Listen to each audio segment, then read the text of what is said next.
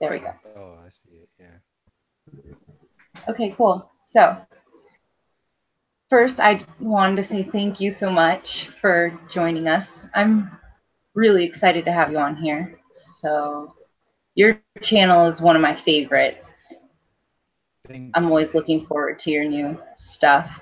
So, I was really excited when Buddha told me that he reached out to you and that you agreed to be on. So, thanks a lot for joining us.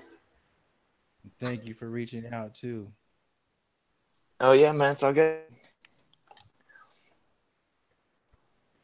All right, cool. So,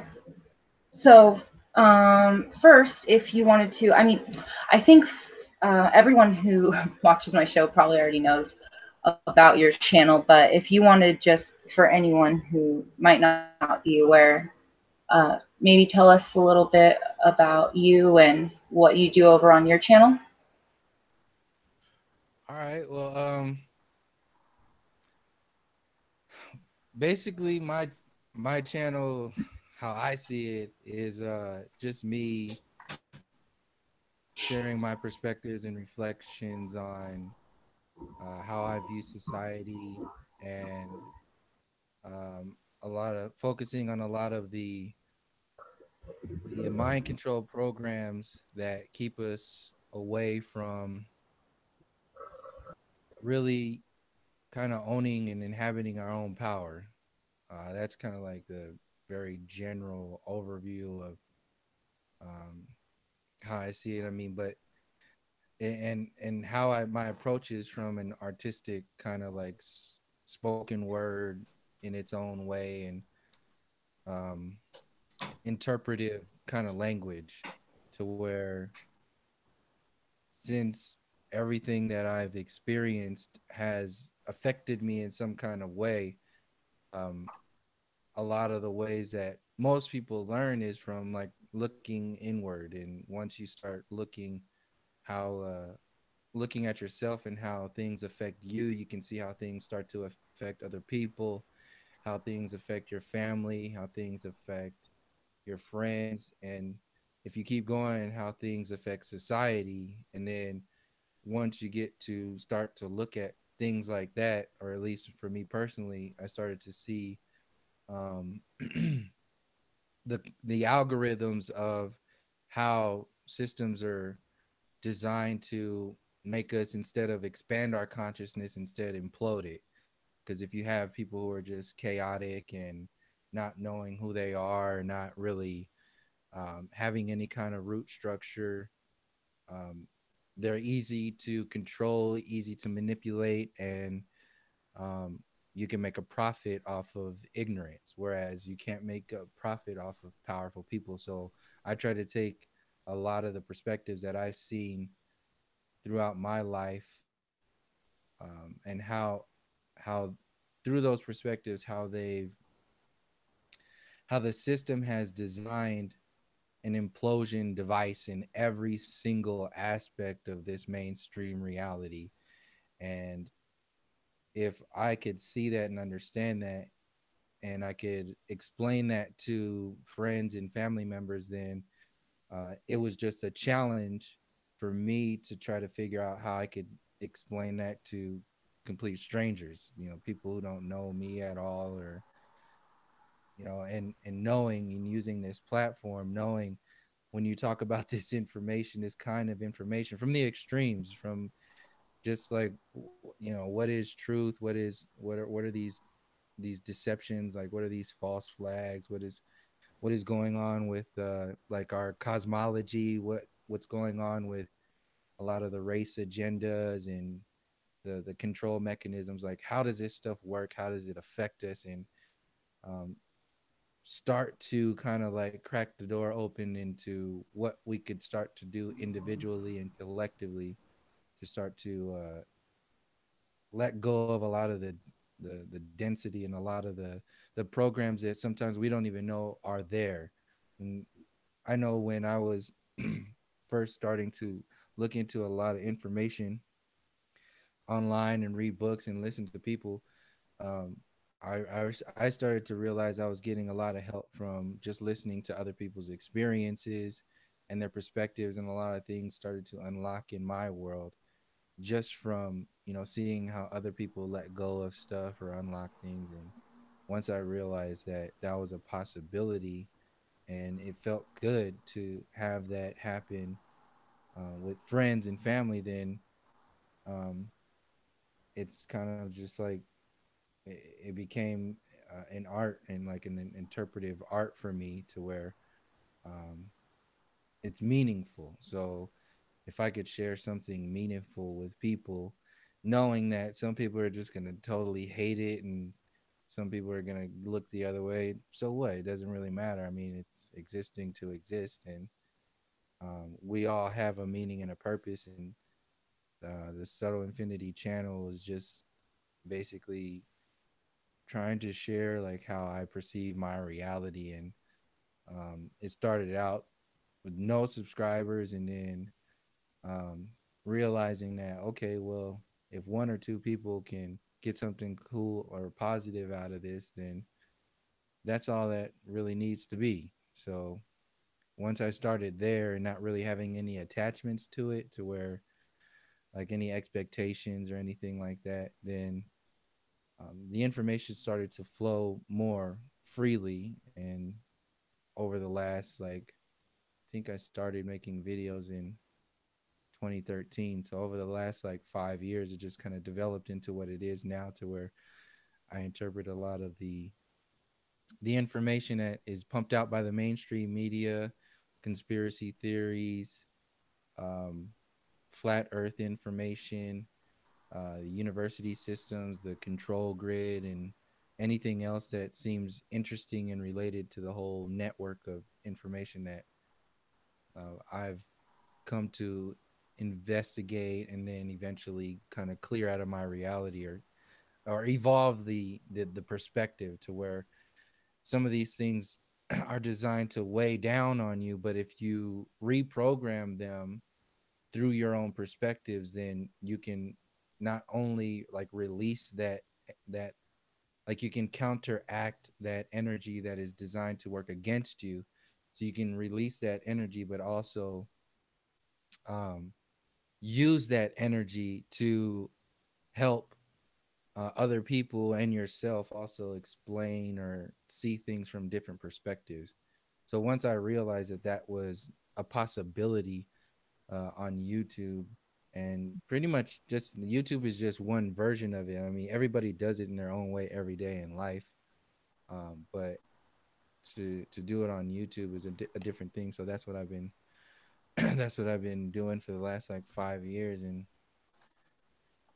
yeah, I mean, without getting into many of the details of the channel, that's pretty much how I see what's going on in a nutshell. Well, it's opened my eyes up to a lot of different perspectives. It kind of helped me put some things in context, some of the things that you discuss on your channel. Um, ask different questions than I was already asking in my journey, because some of the questions I was asking were kind of, sending me in a circular kind of search. And I guess some of the more inward looking that you do on your channel help me kind of expand my research. So I'm really grateful for that. So Yeah, I was actually just gonna ask too, like, can you maybe like give an example of how you sort of did this, spiritual Aikido thing where you taken something that should be holding you down and you've used that, and maybe also can you say like how you figured out how to do that? Um, I think it's kind of like it happened over a span of a few years. Um, but I guess very generally, an easy way. Well, okay, well, shifting from starting to ask questions about my reality. I guess that's when it all started. It was just like, all right, well, when I was going to school in the Bay Area, I got out of the army, and then I was going to the the Cal State system, and I was an English major. And that's when I started to, ask questions about like what I want to do in my life, like what's my life about, like what is this? And it was dealing with art, and as an English major, my writing style was my art. So when I went there, it was kind of like, all right, well, they're trying to tell me how to be and how to, do this, and that was kind of like my actually it wasn't my first realization of how we're locked down. That actually the first observation of how systems are used to lock us down was when I went into the military. Right out of high school, I started to see how the system was designed to make you think and act a certain way, and then eventually you become this entirely different person, which is not really a person. You're a robot. You're a some kind of technical thing that is just supposed to operate in this way. And then once I started to look at society the same way as the military affects people, that's when I started to see the programming a little more. It was more clear. So it happened. It was obvious in the military. Then I started to see it in the university system. And then when I got out of the university system, I jumped straight into the Occupy movement, and that's where I was protesting. And then that's when I started to realize, all right, well, at that time frame, I was literally like yelling at the banks, and then I was like, is this what's supposed to be going on? Like, is this what I'm really asking? What am I really asking about? So going through that process, through that experience of the military, then the school, then the Occupy protest, it led me up to realize that I was going from breaking the physical warfare, which was literally the military, from the inside out, the mentality of like a soldier. You break that. I never fell for that. And you can, when I was in the military, I never fell for that. I just took like the discipline, all the stuff that's good, that comes from there. It's not much, but there's something there. I took it and used that, but the rest was just supposed to break you down. That's what all basic training is about. So that's when I started to see like the math and the science, the algorithms of, breaking an individual down rather than building somebody up. So that was when I started to realize the physical warfare. I didn't realize the psychological warfare until I got into the last 2 years of college, and I was like, all right, well, this is how they control people. They make you think like this is how you're supposed to write, this is how you're supposed to think, this is how you're supposed to feel. And it wasn't just the English classes, it was everything, all the classes. They're designed to structure to create this human like being, but it's a robot. It's a robot trying to become a human trying to be a robot that's trying to be like a human, and there's an algorithm there. So when I jumped out of that, I jumped into the Occupy protest thinking that that was the answer.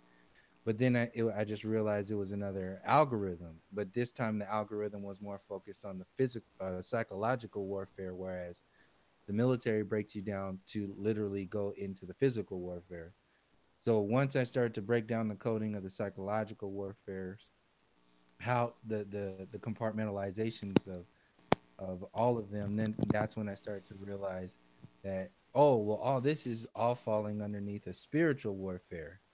And then that's when I opened up, and it was like, well, what the hell is the spirit? What is a soul? What is it? What is all this stuff? Because I always had a connection with some kind of most high energy, but I was never involved in any religions, main anything like that. It was just my family was never like that. My grandparents were like heavy in the Catholic Church and um, the Christian Church on my father's side, and Like it was just a whole thing that I was never really a part of. It was like a generation separated.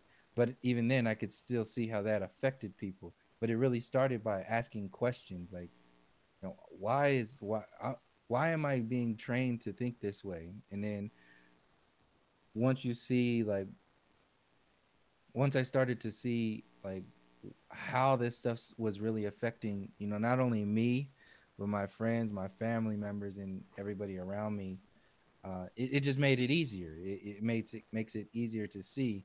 So once I got through realizing the physical, psychological, and started to open the doors of the spiritual warfare, then it made it easier to see how the stuff was attacking us.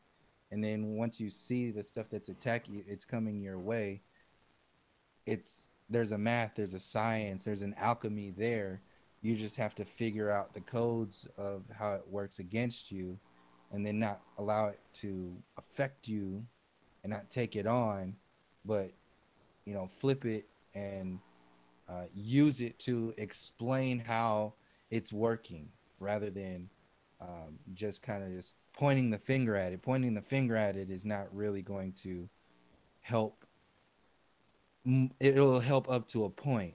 That's kind of like what the psychological warfare does. Like protesting, it's just a big finger pointing thing. But until you start to analyze what you're pointing the finger at and how it works, once you start doing that, that's when you can start to kind of move that energy around. And that's when I started to ask myself, all right, well, how am I going to move this around? Like, what am I supposed to do with this? Because I've cleared a lot of that energy. I've known that through the military and through the Occupy, I bumped my head a whole bunch of times going through there. I see people bump their heads all the time. And if you just share what's going on, then and how you've bumped your head, then you can help other people not bump their heads.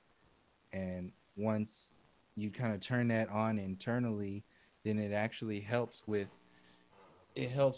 being able to it helps with being able to um, it's a language. It becomes a language, like a language of listening, a language of feeling, a language of empathy and compassion, and it becomes a part of you. And then once it becomes a part of you, another way to explain it is kind of like how some people get into like the conspiracy bubbles, and then a lot of that stuff just overtakes people's lives, and people become angry and frustrated. And I was like that. Like I was in that space.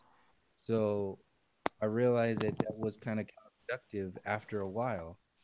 And once you get to that space, then you can realize, all right, well, what am I actually supposed to do with this? Like, and then how can I do this and also help other people not be subjected to what I was just subjected to? And once that happens, it makes it easier to not, fall subject to a lot of this stuff, and then eventually just kind of break all these systems down, um, one subject at a time, one equation at a time, and do something with it rather than just talk about it or point a finger at it. So do you think that that's like, because you said that you have an affinity for like English and communication. So do you think that that's your personal journey as to how you're going to overcome it, or do you think that applies to everyone? Do you think everyone should be communicating and everyone should be sharing? Do you think that was sort of your specific destiny as to how to fix the situation? I think it was just more obvious for me um because it's kind of like how artists can explain things that words can't really explain. So because that's how I see myself as an artist. So like I think it was a little bit easier for me, and also where I grew up in my family. Like we've always asked questions, we've always had to like observe our reality. And when you grow up and you don't have much, like you have to be you have to have an imagination, you have to have a sense of awareness that most people don't have who are in a comfort zone. So you have to think outside of the box. You have to.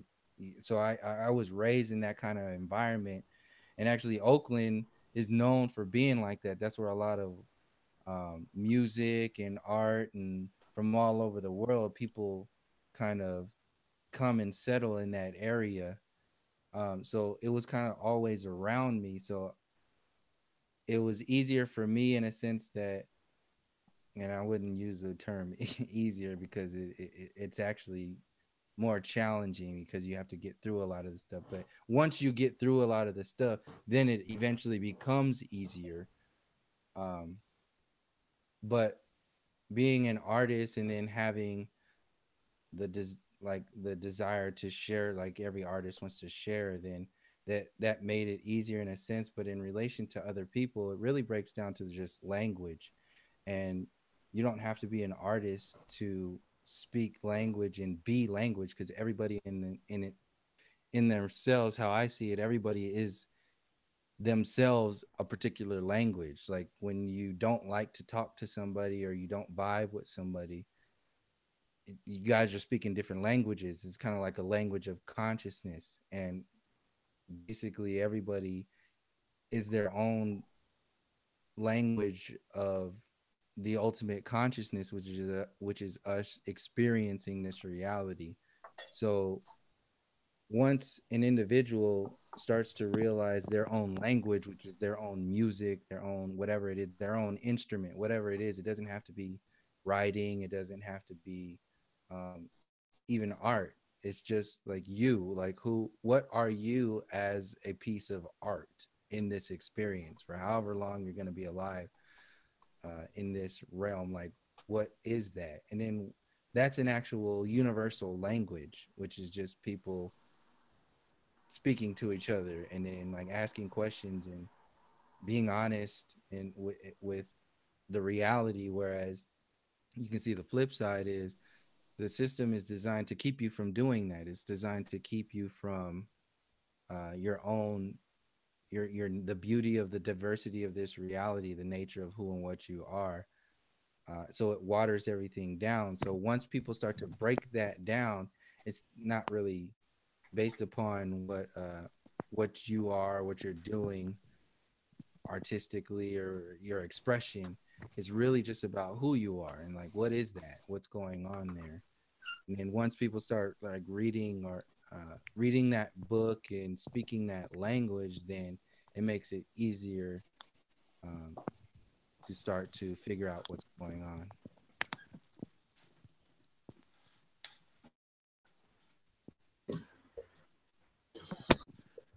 Right. So, where do you feel like you're at in your journey? Because, like, as a person who listens to you on a regular basis, I feel like you have so much figured out, but you make it clear that you're still like on a journey, you know? So what are like some of the questions that you still want answered? Like, yes. I don't see myself as different from anybody else um, in relation to like journey. I don't like, because those are boxes that and they're kind of like they're they're things that do more harm than they do any good, in my opinion. So I kind of stay away from that, knowing that every morning that I wake up, there's something for me to do, and that's for anybody. Everybody does that. So the journey kind of resets itself every day for me, just like we reset ourselves every day. And we're still part of the book. You're still part of the past, the present, and the future. But it's kind of like this never-ending thing. And from my own experience, leaving it like that, not having any expectations on it, not having any judgments or comparisons. Because when you say where am I at on my journey, usually a lot of the times it's in order to even explain that, you have to put some kind of comparison. Like, well, I'm here, and not necessarily, it doesn't have to be in reference to somebody else, but in reference to like me personally. Like I'm here now is where I am now different from where I was 5 and 10 years ago? Not really, because I was doing the best that I could with who I was at that time. I'm doing the same thing right now. So I don't really see much of a difference in that. And leaving it in that space also leaves it kind of free to like not have any kind of judgments or comparisons for other people. Um, and uh, how I've seen it, when you are in that space, and it makes it also easier for whatever it is that you're speaking on or whatever your art is to be received, because people can feel that non-attachment there's like I have no expectations on you or anybody, just like everybody's cool. So I leave it I leave it there and kind of just take it day by day. I forgot the other part of your question. What were you saying? Did I answer it? I think I missed a part. I feel like that was pretty good. I mean, I Okay. just was kind of wondering, like, like, what are some of the things you're still trying to piece Oh, together? I guess. okay. Um, let's see. Well, I guess it's kind of just getting. I just want to be. It's kind of like a musician, or like working out. Like you want to become healthy. Like for me, I want to become healthy, and then when I get healthy, then I want to be better at what I'm doing. So it's like working out. So becoming physically healthy, psychologically healthy, spiritually healthy. And when you start getting into becoming spiritually, um, or at least questioning that, like, what is that? And then adjusting that internally and externally, and then helping other people. So I don't know. I don't really have too many things that I just want to become, you know, better each day and become more refined and sharp, and help other people also do that, because we're as it can't get better on your own if everybody else is still struggling or doing that. So that's like my main thing. That's my main focus. So I don't really kind of personalize stuff like that I'm working on as much anymore, because a lot of what I'm working on is in relation to what everybody is working on, the system, the like how the system affects us and keeps us from working on that stuff. um yeah, I just want to get want to keep learning a lot of different things and get better at whatever it is that interests me, just play my music, become more versed in I'm working on becoming more fluid in my delivery, and uh, ultimately saying less, having to say less, but actually saying more. So that's something I'm working on personally, softening things up, not having to go really like in comparison to some of my videos and earlier on this channel. Like I was really engaged. There's a difference between being like passionate and being like trapped in the emotional body. So earlier in my process, I was in the emotional body, and you can still interpret a lot of information from that space, but there's stuff attached to it. So once I shifted from there to passion, there was another there's something else there. So it's kind of like, I guess a better way to explain it, or another way to explain it, would be like dreams. Every dream is another challenge, how I see it. Once you get out of the fear body, kind of like I explained the emotional body, in dreams, fear can snap you out of your dream, because you haven't challenged yourself to face whatever was scaring you in your dream. once you break that kind of uh, self-destructive reaction, then you can start getting into challenging yourself. So now you're available. You're not subjected to your emotional body and everything else that comes from those kind of like uh, those heavier energies. You can get into a space of challenging yourself to get better at playing your music. So just like you can challenge like getting out of the nightmare kind of realm in dreams, then you get into the challenge space in dreams. So like, can you fly? Like, can you fly in your dreams? How can you become lucid? Can you pay attention? How can you work in your dreams? What am I learning? What am I teaching myself in my dreams? What messages am I getting from um, whatever in my dreams? What's going on here? And that's a challenge because you have to hold the space of the dream.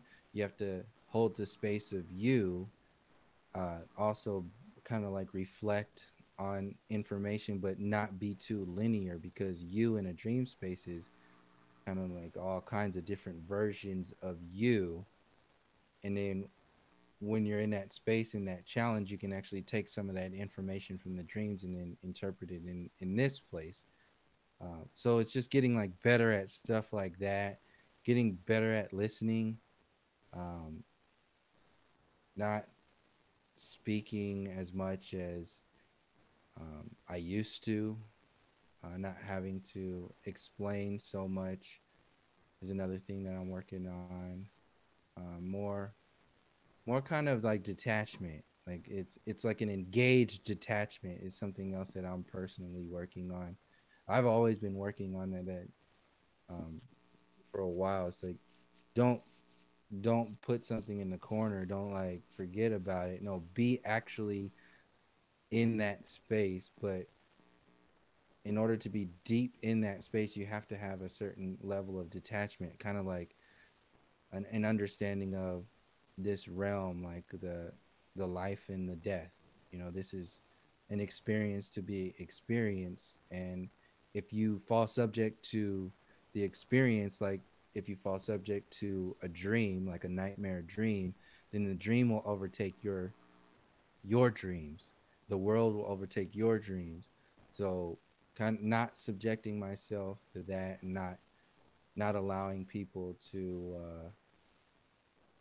affect me in ways to where they like the stuff that they're dealing with is projected onto me.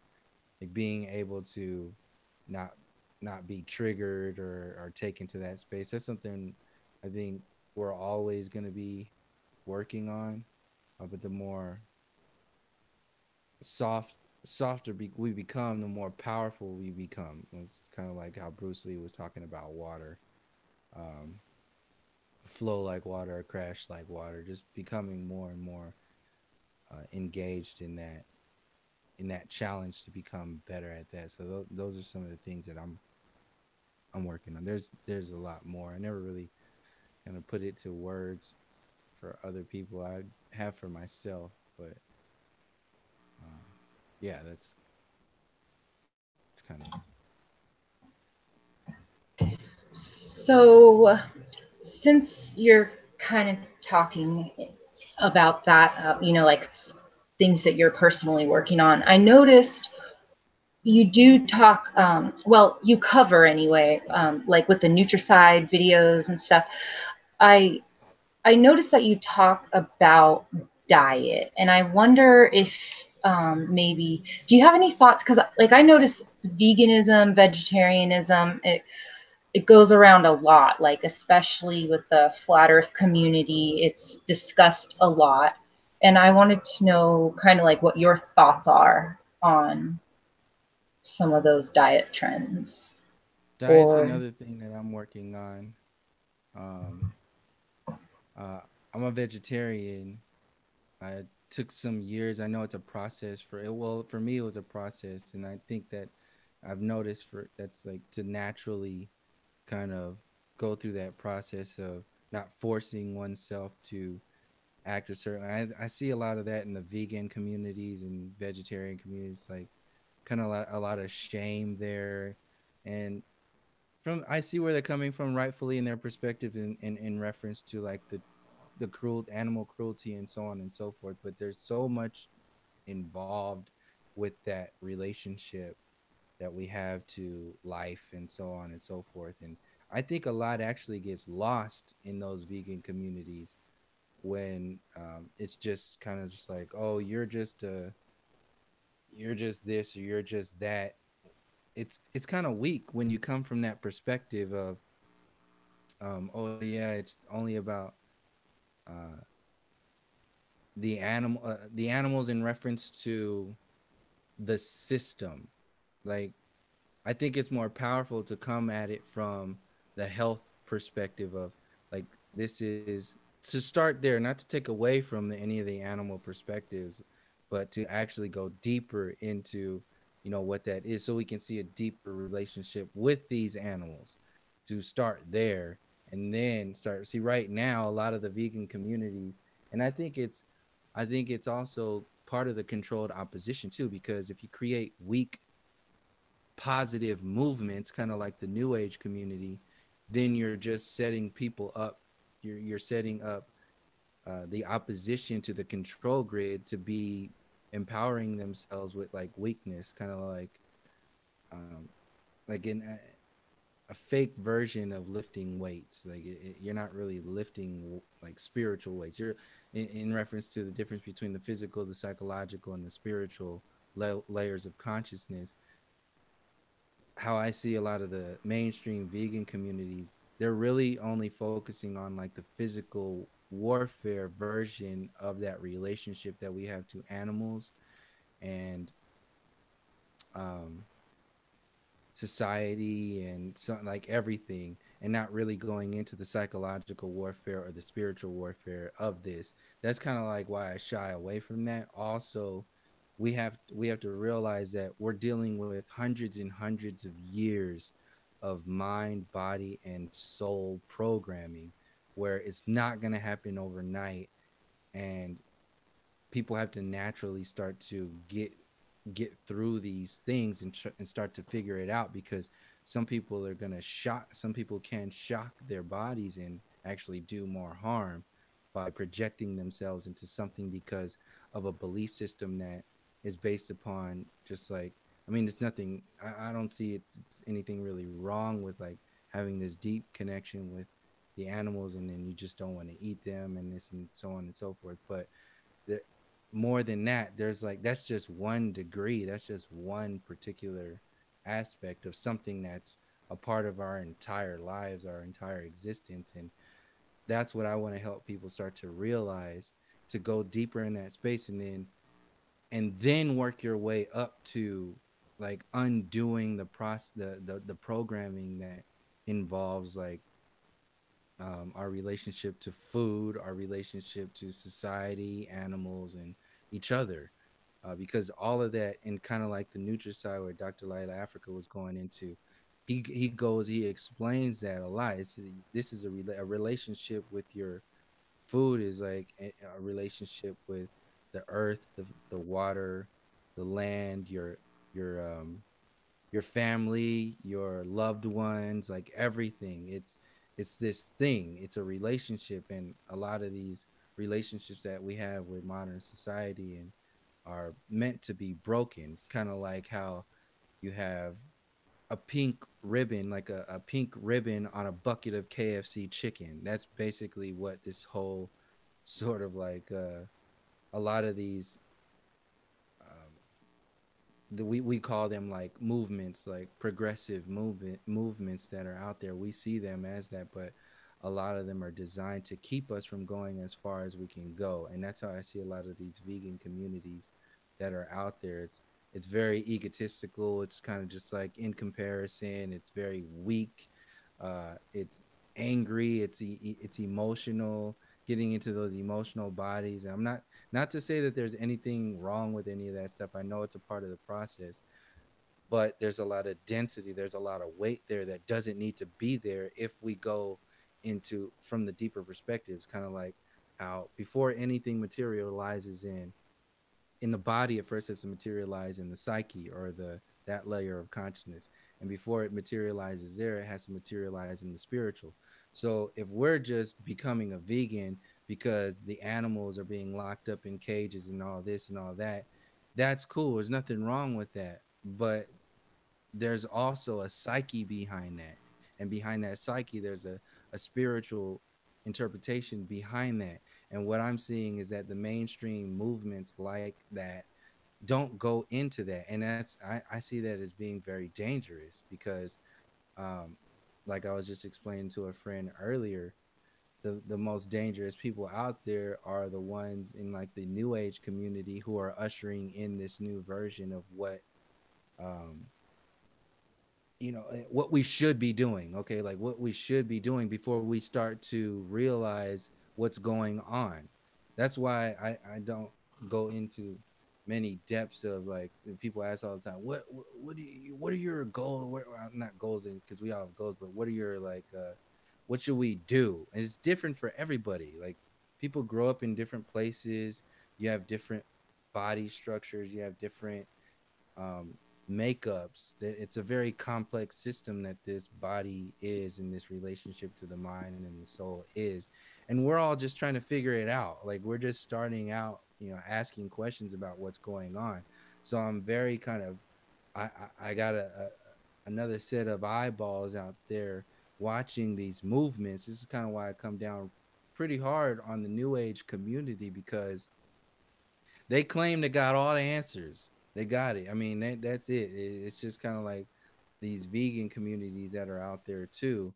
I understand that relationship, but there's a lot of work that needs to be done. And if we're not getting to the roots of this, because the roots of the problem, we're just at best cutting down the tree. That tree is gonna, the roots are still in the ground. It's gonna grow back, and it's gonna be stronger if we don't handle it at the root structure. So how I see a lot of these vegan communities is, um, it's kind of like akin to how I felt when I was in the Occupy movement. It's still heavily based on the psychological, at best, the psychological warfare, but it's anchored in the physical warfare. And we're not going to be able to deal with any of the depths of, or the extremes of, the psychological and the physical if we don't anchor ourselves first in the spiritual warfare.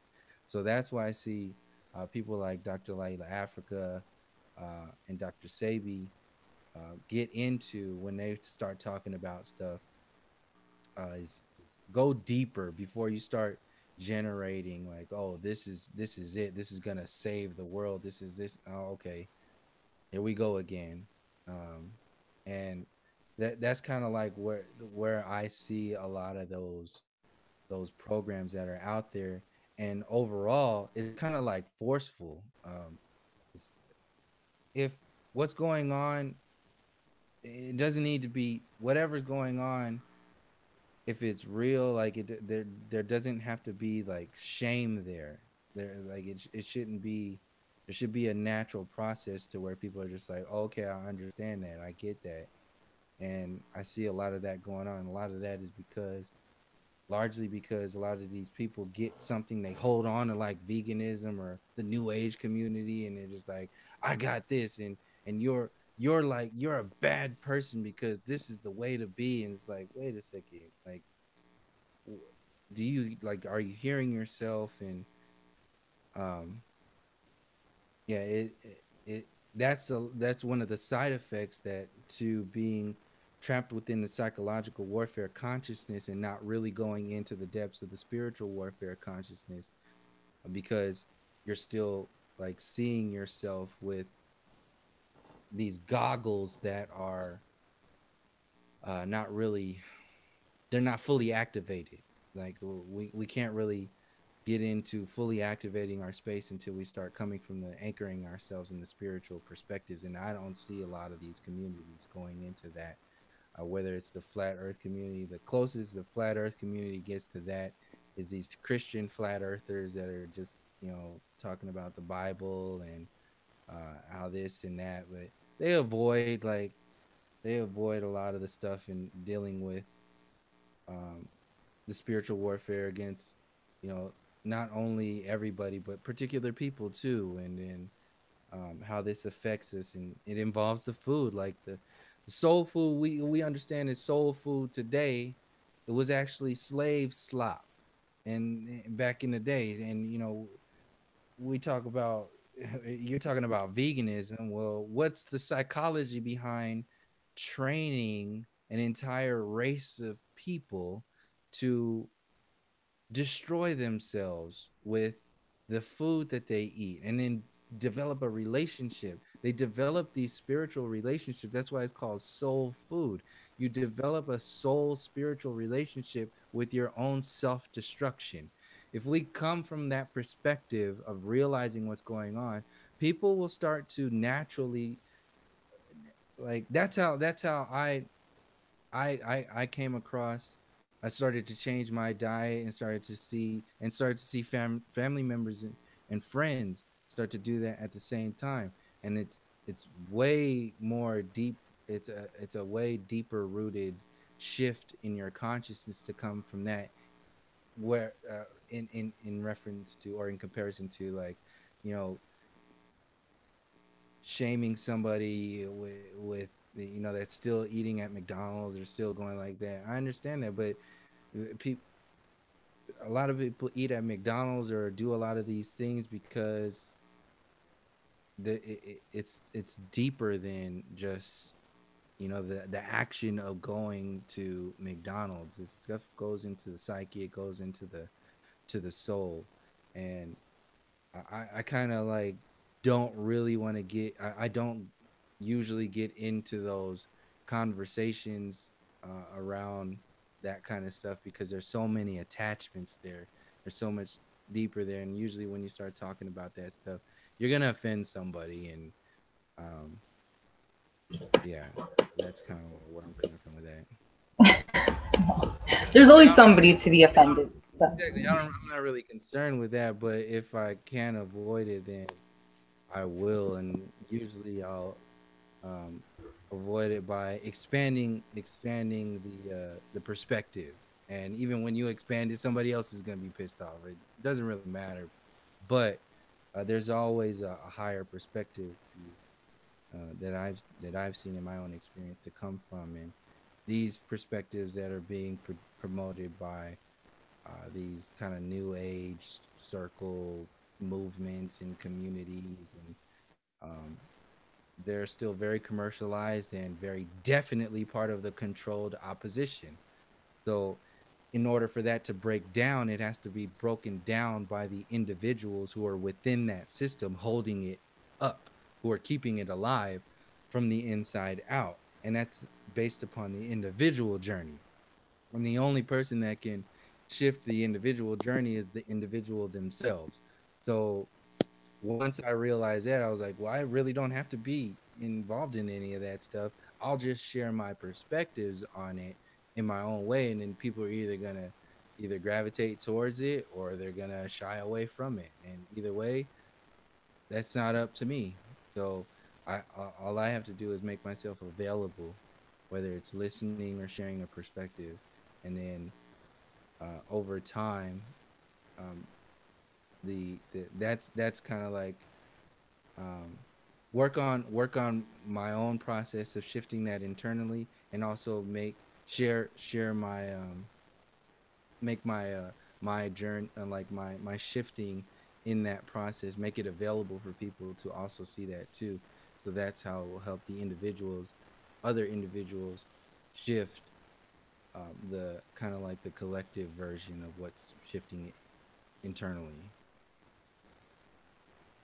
So you touched on like a lot of, I guess you want to call it new age points, but you could also relate it to sort of Buddhist philosophy too, of attachment and ego and these things. And I kind of was, I mean, we all get stuck with our names when we originally signed up for YouTube. So like what I guess I dabbled in the whole new age world, and because a lot of the ideas of being empathetic and compassionate and one love, and these are all very romantic notions, and I'm not disputing them. But then I guess I noticed sort of this anti-Christian push in the media to an extent where I wanted to almost investigate it because I didn't grow up in a Christian background. And then the flat earth movement came out, and then I started to listen to a lot of Christian people who made sense as well, as far as their arguments for, you know, the decline of society and the decline of Christianity sort of having this correlation. So I was just wondering, like, I know you don't put yourself in camps and don't like to necessarily categorize yourself, but how do you see, you know,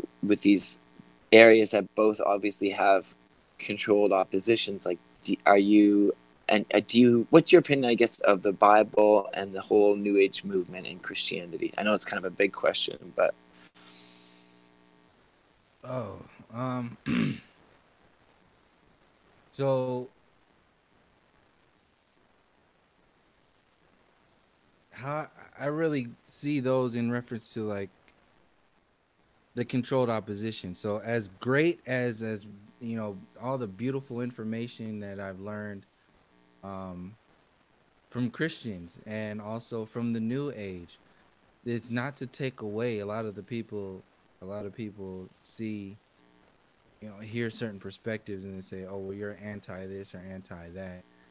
uh I don't have enough energy to be anti like that kind of shit because it's so many people doing that stuff. And it's an individual thing, so it's not like, to me, for me to project myself onto that is one thing, but to share a perspective on how it's part of the controlled opposition. Yes, there's an extreme positive that people get, but it's also to a certain degree. Once you hit that ceiling of what the peak of the new age, the Bible, and the Christian, all these mainstream religions, once you hit that peak, you have to go to an internal interpretation of what that is.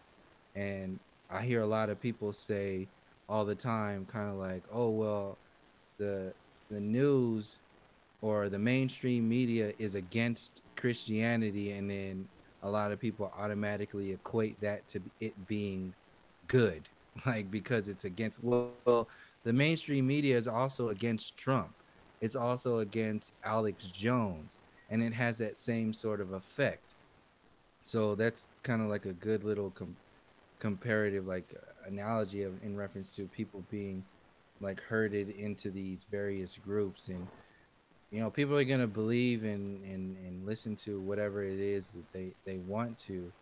But from my own experience, I've realized that you don't you you are on your own Bible. You're your own Christianity. You're your own everything. Everybody is, like I said, that language of consciousness is the language of this like experience. You're an expression of that. And when we adopt or fall into something something like Christianity or the New Age, we're really putting limitations on where we can truly go. I see a lot of that stuff as kind of like doorways or um, path pathways to something greater. Kind of like how the Occupy movement for me, and basically every experience, is a gateway to something greater, like a greater expression of who and what you are. And a lot of these things that are still comfortable and so ingrained in the mainstream consciousness and the consciousness of people overall, like Christianity, like the mainstream religions, a lot of the times we just need something to hold on to. And what I see in reference to what you just listed off, the Bible, the Christianity, and the New Age, we're suffering a lot of the times from a lack of options. Like a lot of these things are just available to us, and we don't have anything else. Like if you were to live somewhere else, somebody's having a completely different perspective on reality, and we wouldn't even know that. We wouldn't even know. A lot of the times we don't even know what's going on, so it doesn't matter if you can't really say that, oh well, the bad guys are against this good thing. Yeah, there's some bad things in there, but if the bad guys are against this good thing, then that means that the good thing is good. So and don't worry about the bad things. Well, no, I'm not. I'm not saying that some of that stuff in there is.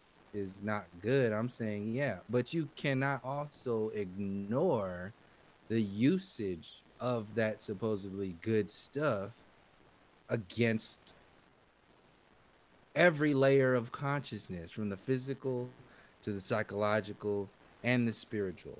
We can't ignore that. And it's at least equal. It's equally dangerous as it is like helpful.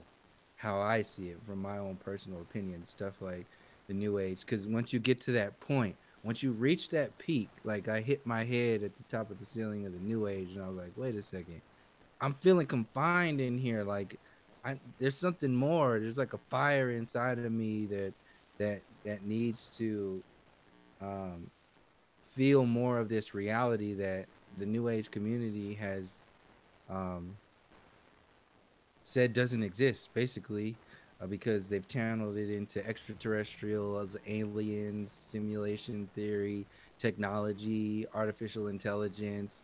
And the same thing goes for Christianity or the Bible. It's like the Bible has all the answers. Like, really? Really? Like, you want to subject yourself only to that? I mean, it's something to reference, but also, if you're going to use that as a reference, I'm going to say, well, we also have to use or realize how the Bible was used to destroy the spiritual connections that the indigenous people had before the Bible even came into being. Like that connection with nature, we didn't need written language. We had the spoken language that was handed down from generations to generations. Where once you solidified something in a book, then it becomes this idol. See, even mainstream religions become an idol. That people pride themselves, kind of like how the mainstream media uses Christianity as the uh, the best. It's kind of like the America of religions. That's what Christianity is. It's the make America great again of religions. Yeah. The and it's used to. It's also used. I can't. I mean, until we get into, um, I mean, it can take years to break down how this has affected um, these mainstream religions, and particularly the Bible and Christianity, has affected us negatively. And what I see a lot of the times is that the Christians and the same thing happens for the New Agers. Is the same thing? They just don't want to look at it at all, and I'm automatically kind of like, I got some questions to ask. I'm gonna be like, wait a second, like something's a little fishy here. You talk about all these Christian values and everything, but you ain't gonna talk about that blood that's leaking out of that Bible. You ain't gonna talk about all that stuff all those tears, the trails of tears that are coming out of that. But we can't talk about that. If you then you're automatically labeled anti this, anti man. Kids, yeah, this not see.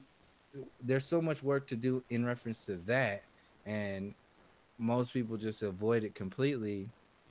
I'm just like, well, that's another internal thing that I see people have to deal with on their own, and eventually it'll become more and more obvious. And I use uh, to help people see that, to kind of break some of the density down.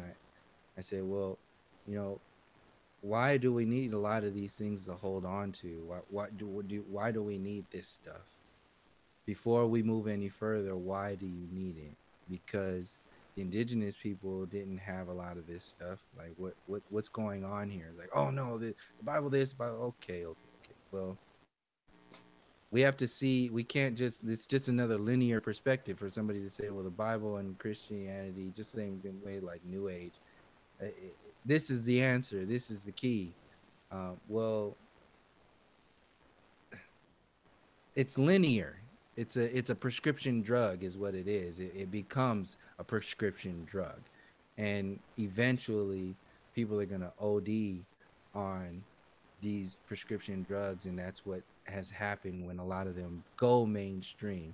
They become this addict, and overall you didn't need it in the first place because You weren't sick. You were convinced that you were sick. And then you started to make yourself sick by constantly being reinforced that you were sick. And a lot of those reinforced sicknesses and diseases are sitting in the depths of the Catholic Church, in the depths of these mainstream religions, and definitely in the depths of that Bible. A lot of that stuff, people just throw it all up the same way people throw up humanity. Like, oh yeah, that's just human nature. Really? Who told you that?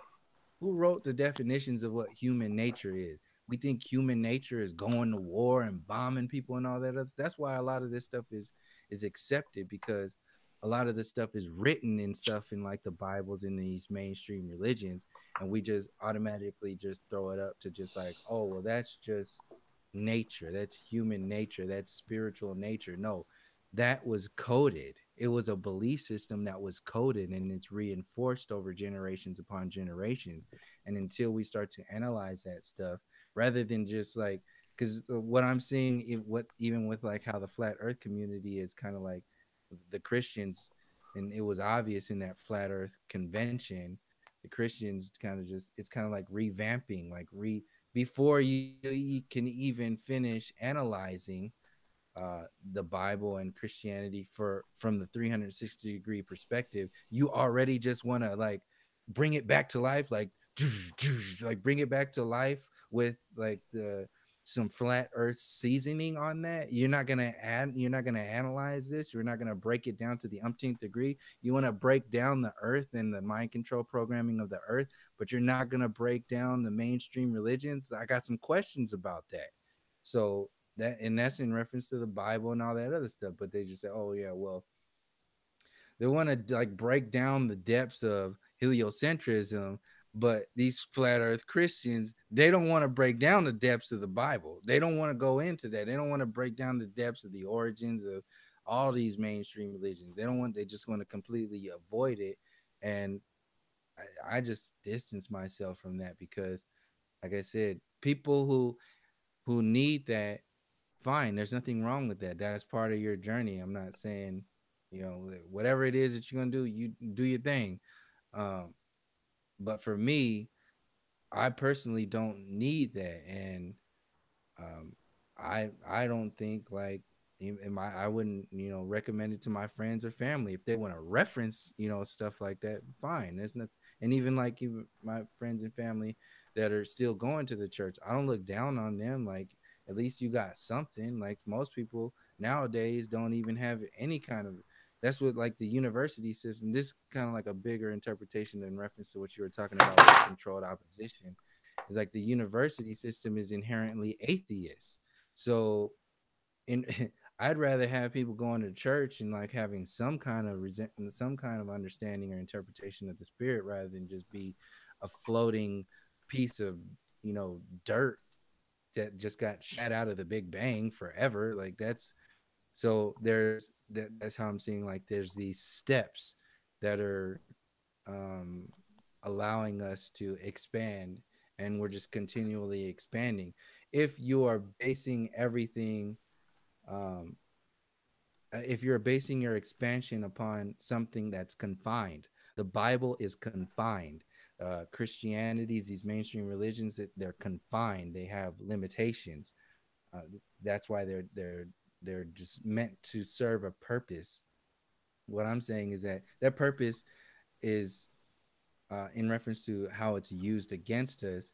It serves a purpose, kind of like the New Age serves a purpose to be a controlled opposition. Yeah, this is gonna help you become more awakened, enlightened, and woke, and all this other shit. But what are you not really looking at on a 360-degree perspective? We're missing a lot of this stuff because we get too enveloped in the toys or the prescription drugs or the idols that we've adopted, and we end up priding ourselves um, because we're not like we used to be. But maybe what you are now is also something that you will be shifting away from later on down the road. If you spend all of your energy priding yourself in what you are now, based upon on what you were, it's going to be that much harder to realize what you could be. So if you just surround yourself by priding yourself in this reality and not and locking yourself into these constraints that we call like religions or new age communities or flat earth Christians or whatever it is, then you're just creating another safety net, another bubble. um, and how from my own experience, I don't see it as anything wrong anymore because I've realized that um, they're they're stepping stones. And when I get approached with a lot of that information, I'm just like, cool. Do you think to each his own? But I'm not gonna trap myself on one stone because I know every day that I wake up, there's something new to learn. I have a deeper perspective, and if I'm just gonna limit myself to reciting Bible quotes, then you know I'm not I'm not me anymore. I'm just a copy machine for a book or a copy machine for a religion. It's another version of graying everything out and um, kind of just like controlling the drum circle, controlling the expansion of consciousness. And actually, once it, that's why I said it expands, it helps you expand. Like the new age helped me expand, but it was up to a point. And then once you get to that point, you're either going to challenge yourself to uproot yourself and move to that next layer of consciousness, or you're going to stay comfortable there. And what I'm seeing with a lot of these groups and communities and movements is that they're inherently a controlled opposition because they're designed to do that. Kind of like how Infowars, Alex Jones, he's like an obvious one to do that. He wants to trap you in that Americana patriot version of reality, but how much shit is he missing? Like how much is he not speaking about he avoids and constantly, and that's on purpose. Same thing happens with a lot of these other so-called movements. And before we start jumping on a bandwagon of something, people are jumping on this bandwagon and they got bricks in their backpacks, they got bricks in their suitcase, and they're just like jumping on this wagon called expansion. And then it's just weighing down, and eventually it'll just weigh down to the where the thing doesn't even damn move anymore. So that's how I'm seeing a lot of these on the macro scale, how a lot of these programs like the New Age and Christian mainstream religions and the Bible, they weigh you down eventually. Yes, you might be able to move like you've never moved before, like you were walking before and you were weighed down with that backpack before, but now you're just on a wagon. But the more stuff, you got to take that whole thing that's there, you got to take that whole new age community and you got to wear it.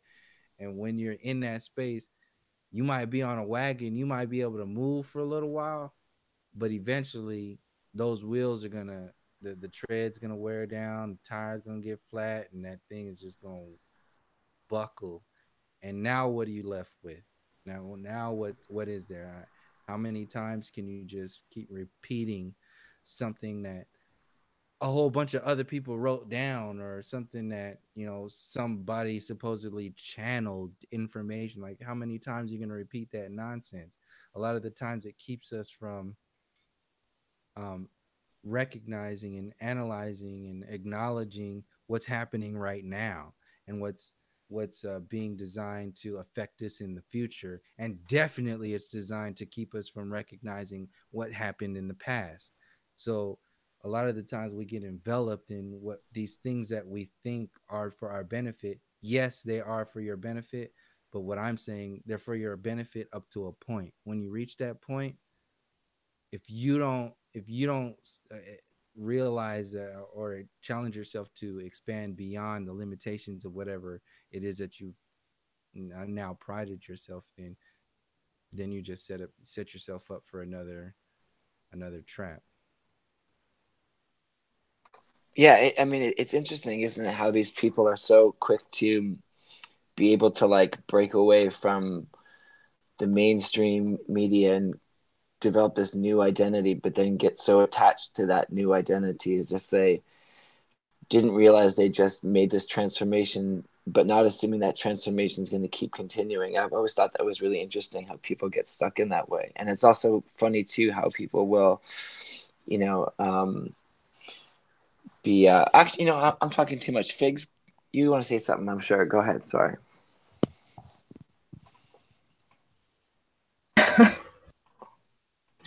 You barely talked at all. No, You barely. go ahead. Go ahead. I'm sure you have some questions there. No, I mean, I agree with everything that Subtle is saying, and I kind of like, I don't know, I guess one of the reasons why I see people getting attached to their new version of reality is because it's like that waking up process that people talk about. Like, you see the world's really messed up, and then you want solutions for it. And the easiest thing you can do is jump back into the new fishbowl and call it freedom. You know what I mean? Mm-hmm. And so I get why people try to find a comfy new place to be more aware, because you can't run from this reality that you've learned. You have to deal with it. And so you just kind of create this new little world or you stumble into a new little world. Some people it's blue avians, other people it's flat earth, and they just sit there and they don't expand. And I get why that happens, but even for me, like right now, as a person who's trying to expand from there and look into deeper things, like you face a lie. Well, okay, finding out the truth is one thing, but now you got to find out why the lie happened and who did the lying and what were their motivations. How long has this lie been going on?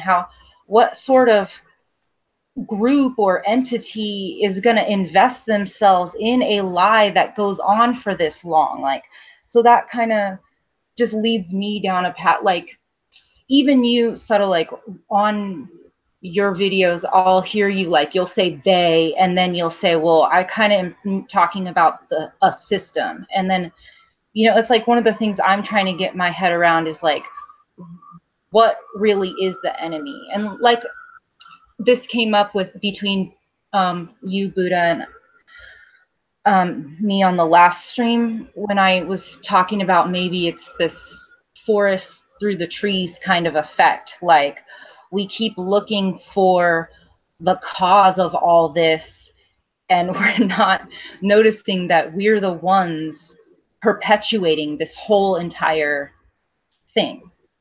So I don't know, I guess my question is kind of like, what do you perceive is really going on here? There's obviously people's lack of introspection is helping to move this whole system forward.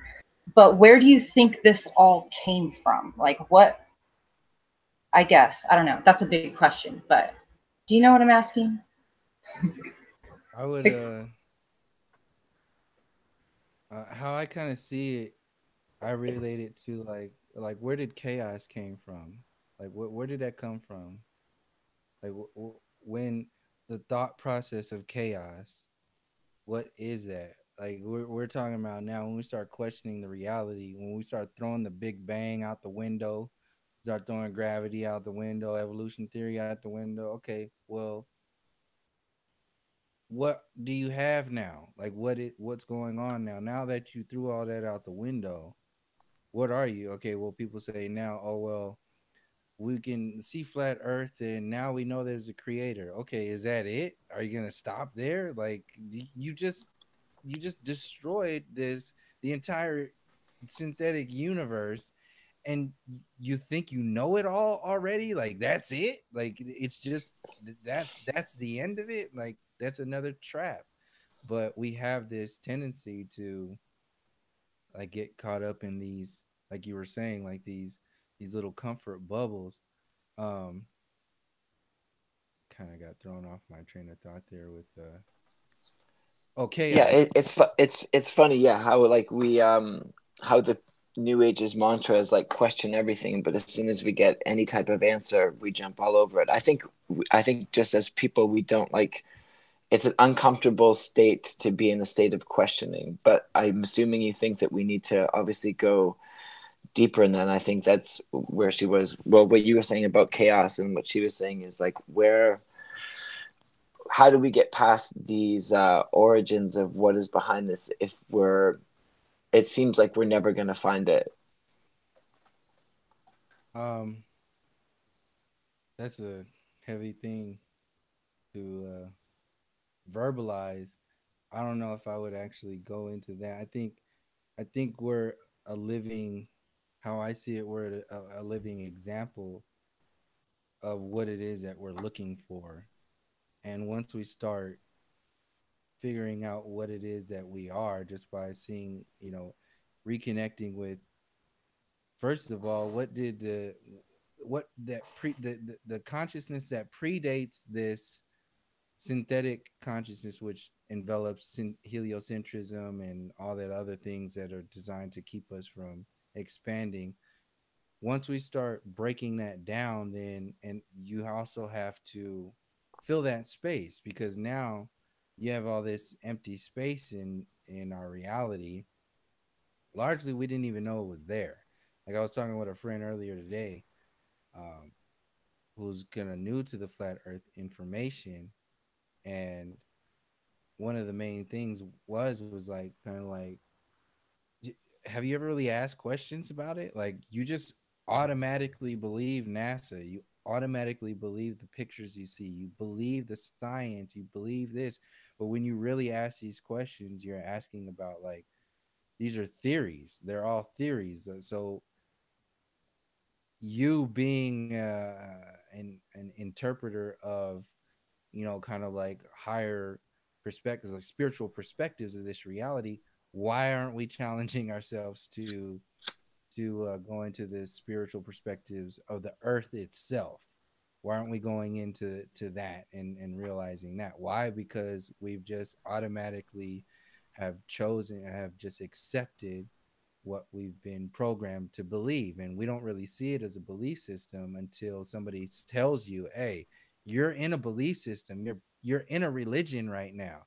You didn't know it because you were trained to not ask questions about it. That's how religions work. You just have the faith in it. What I'm saying is that when we break all that stuff down, and like how flat earth does it, yes, you get into um, having introducing yourself to the realization of a creative intelligence. But once you see the creative intelligence, you also have to, you can't ignore the destructive intelligence. That's why I was getting into this chaos. So um going back to the original question, like where did this stuff come from? That's when, how I see it, is like asking, like, well, where did chaos come from? So just imagine, okay, well, chaos came from somewhere. It's a thought, it's part of this. It has some kind of meaning in this existence, in this reality. Well, chaos, and just like anything else, it's an alchemy. There's an algorithm, there's equations in there, and all you have to do is figure out how to manipulate that alchemy. It's so, it goes back so deep that we go into the depths of breaking down, like certain, like what we're comfortable with. Like hardcore flat earthers are just like, oh yeah, I know this and this. Okay, cool. Well, what about, all this other stuff? Like, what about, like, stuff like the origins of chaos, the origins of this creative intelligence? Like, we can spend entire lifetimes of figuring this out. And what I'm saying ultimately is, the benefit is, when you start questioning stuff like that, it makes it easier to see how these systems are affecting us. And you can knock out at least two birds with one stone, by going to the origins of something like that, instead of pinpointing it to one sort of thing.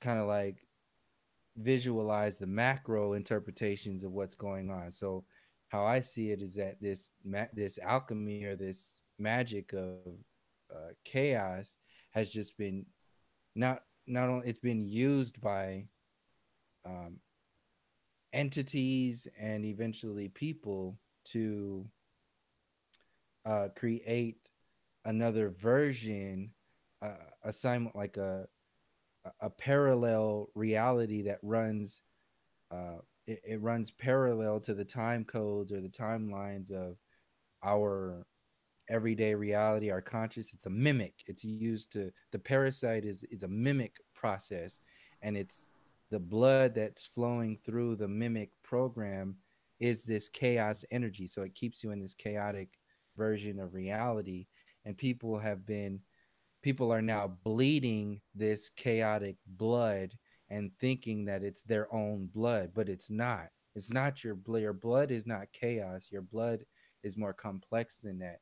Chaos is just a part of your blood. But what I'm saying is that until you start analyzing and interpreting what your spiritual blood is and start going into what that is, if you don't realize or go into that, then you're not really going to start breaking down what how these programs, like where they came from and how they affect us. We're going to get caught up in the finger pointing and the linear interpretations, basically the micro scales, and never really allowing ourselves to go into the macro scales. So in reference to like where did this stuff come from, like that's kind of like it's a question that you can kind of analyze. You can spend an entire lifetime going into, but it's how I see it's really going into, you're really asking questions about the macro storyline in reference the relationship between the macro and the micro. Yeah, because I just see this system is like so heavily invested in convincing us, like what you were talking about earlier, like it's just human nature to be violent. Like, no, who told you that? Like, it's not my nature to be that. It's my nature to wonder how someone could be that place. You know, I'm not going to be convinced, but I am seeing very clearly that the system is heavily invested in people. It's that inhumane part of the so interested in, like, what something is really truly trying to make us less human, it seems like. And I don't appreciate it, and I'd like to figure out the origins of it, I guess. Like, but it seems like really everywhere I look, it's humanity that's helping it along. So then I kind of gotta wonder if it really is that forest through the trees kind of situation. Like, are we the source of this really truly? Like, is it somewhere in all humans to behave like that and some of us chose not to be? Or is something trying to convince us of that, and why, I guess?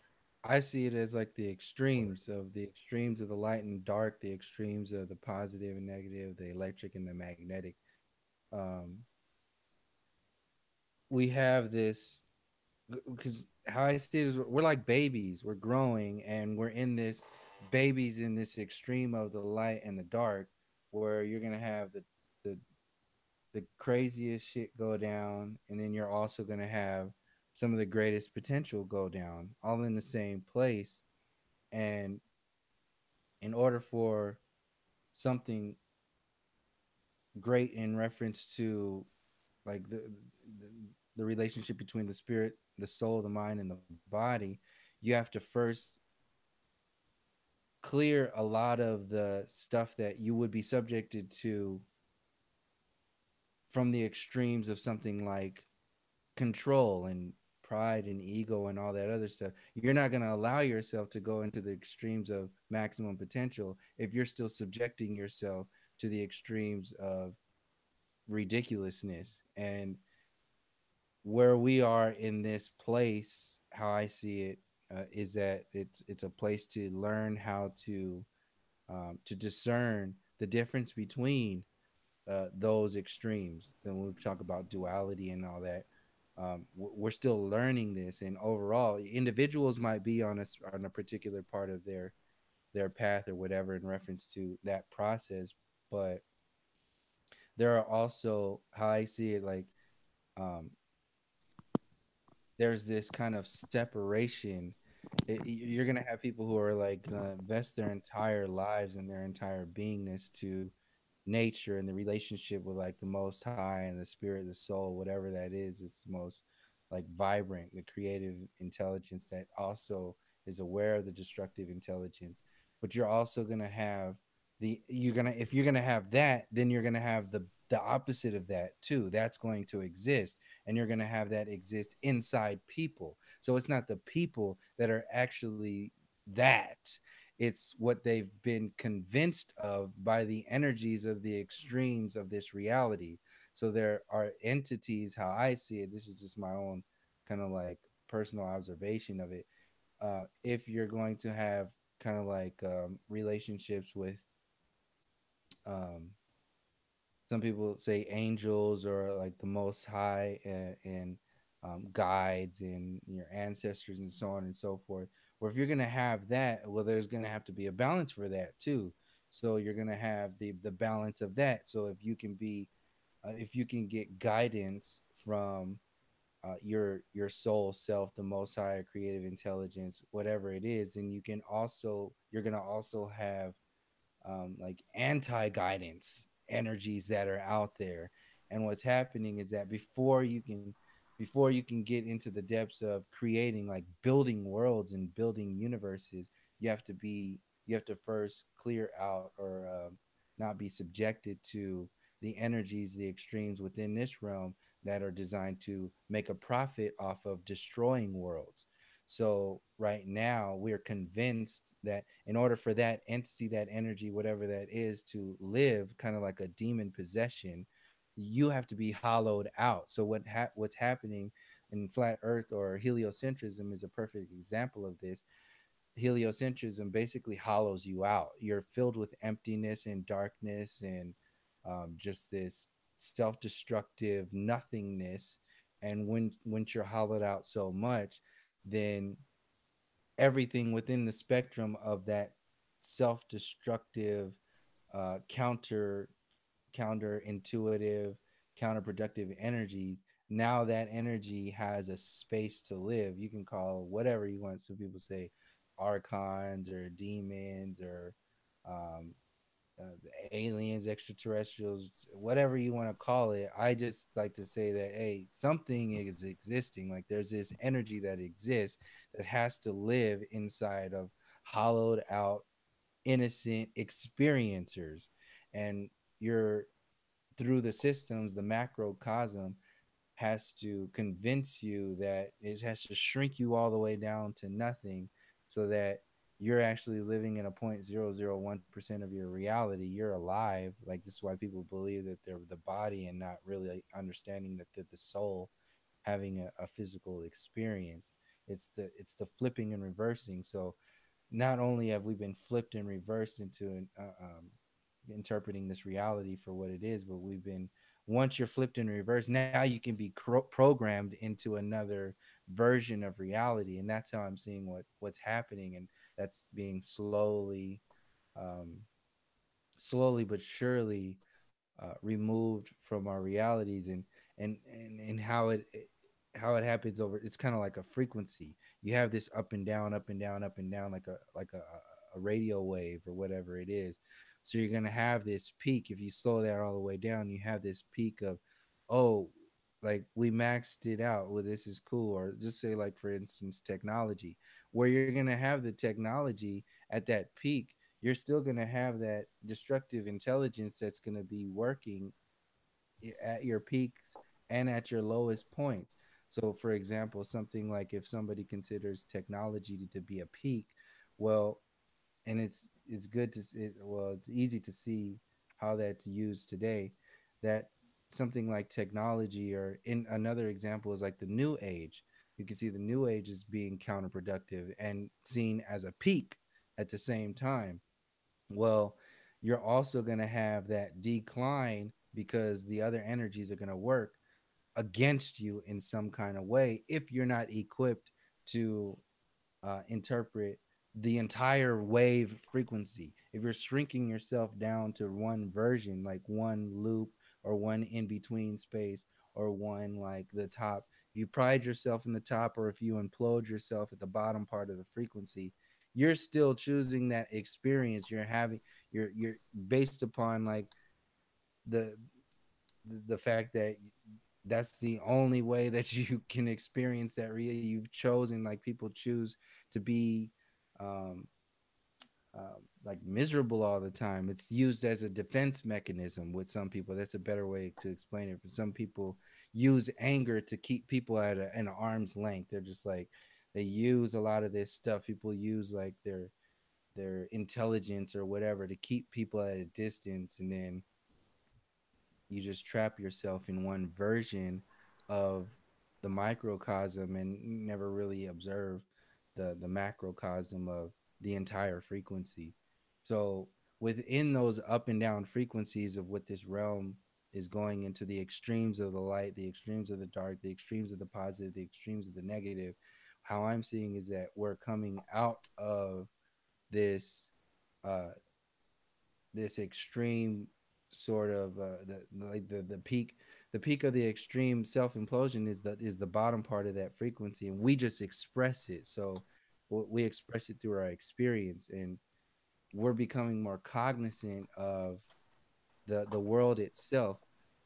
When you become more aware of the world itself, the the the the, the non-physical, or the consciousnesses that are non-physical in all of the extremes, there you can see them more, you can hear them more, you can feel them more.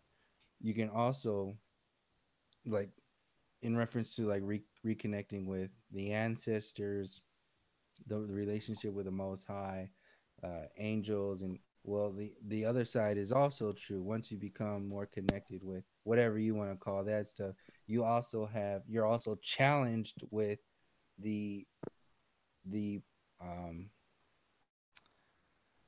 you're challenged with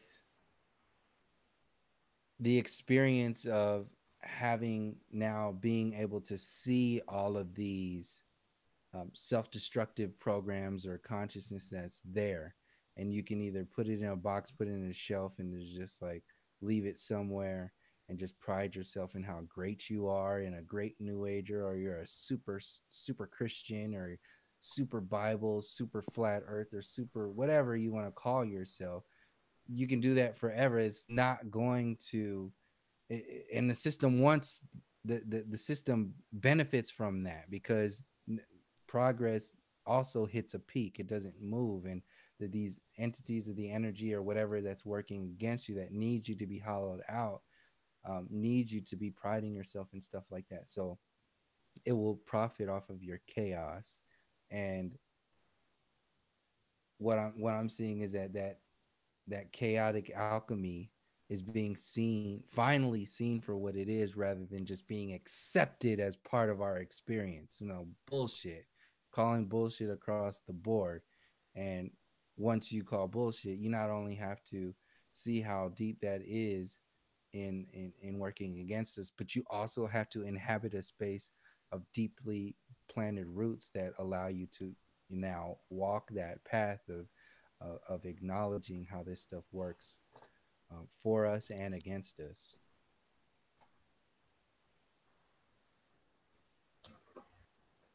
Yeah, it could be a challenge doing that, facing that every day, walking that path every day. So, do you have other questions, Buddha? Yeah, for sure.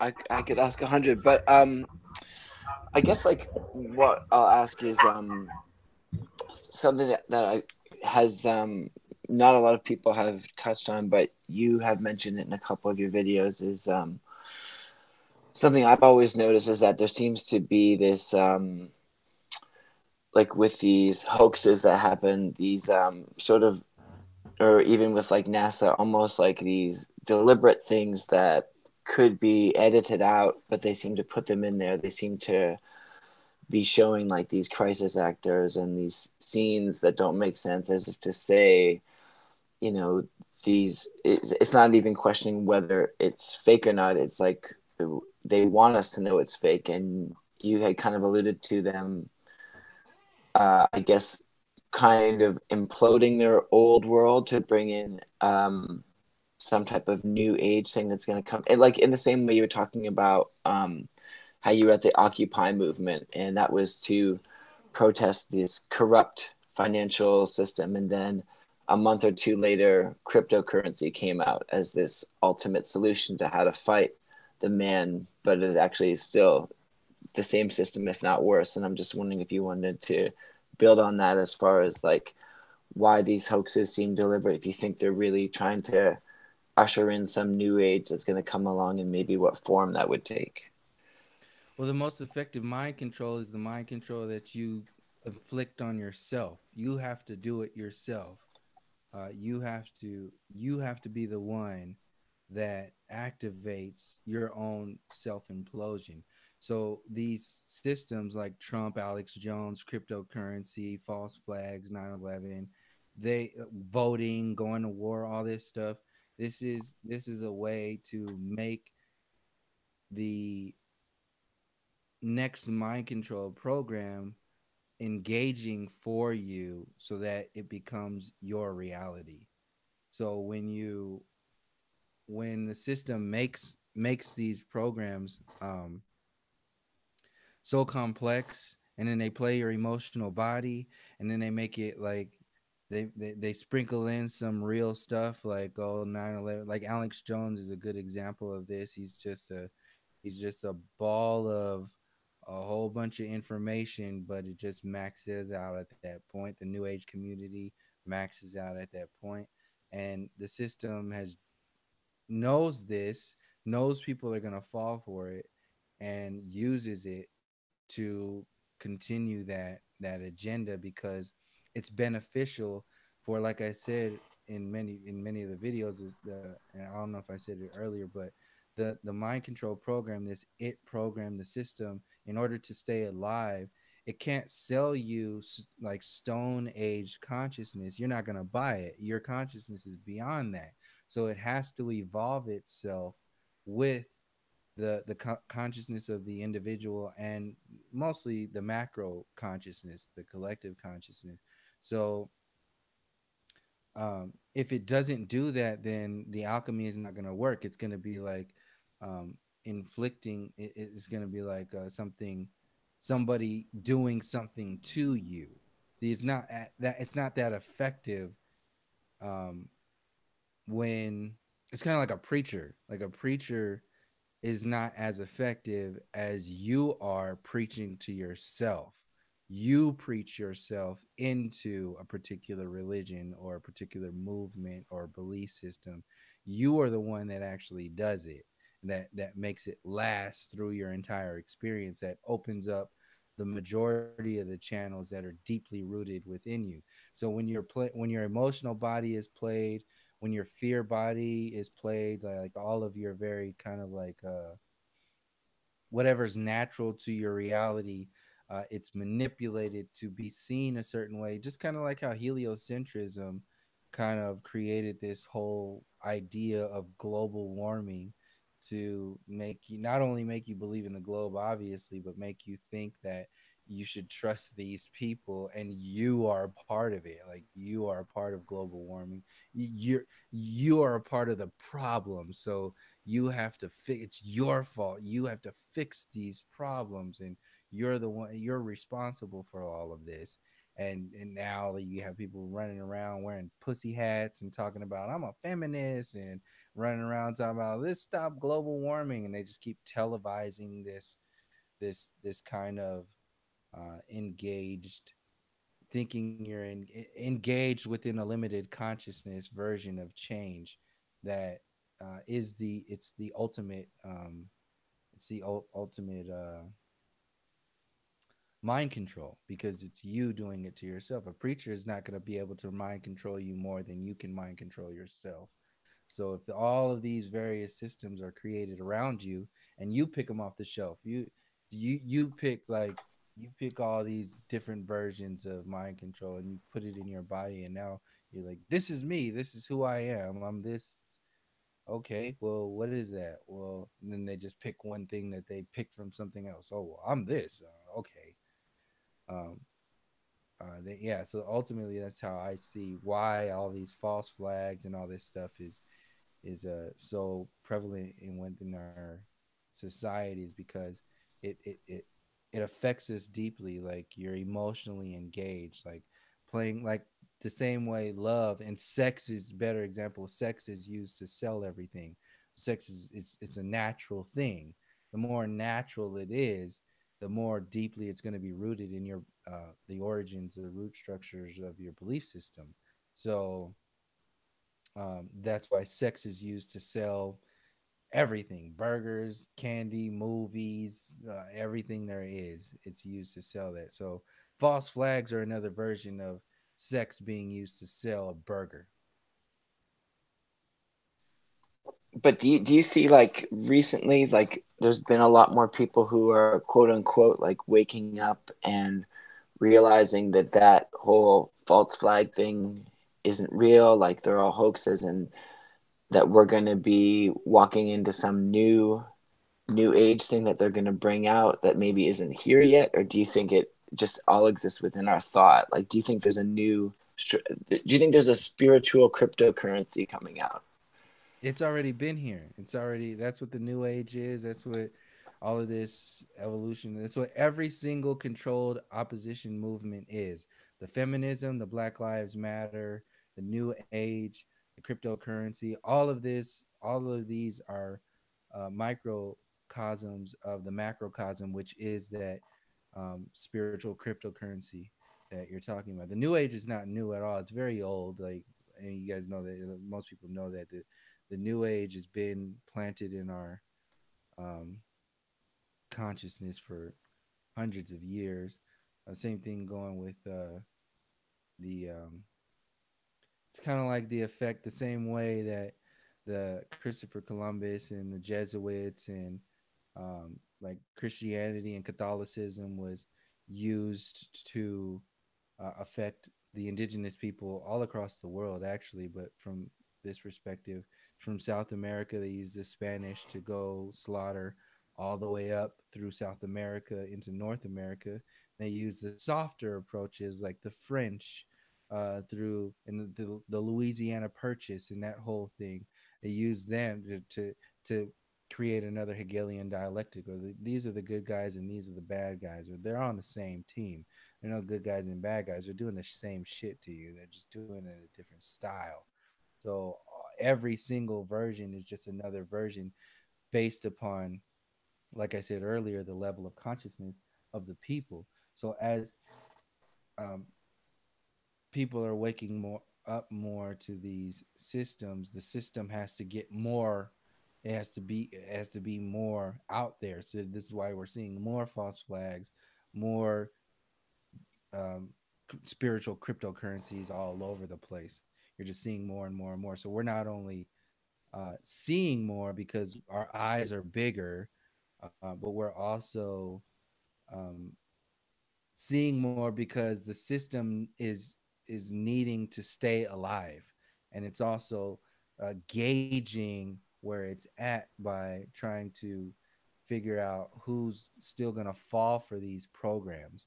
Like, so this is why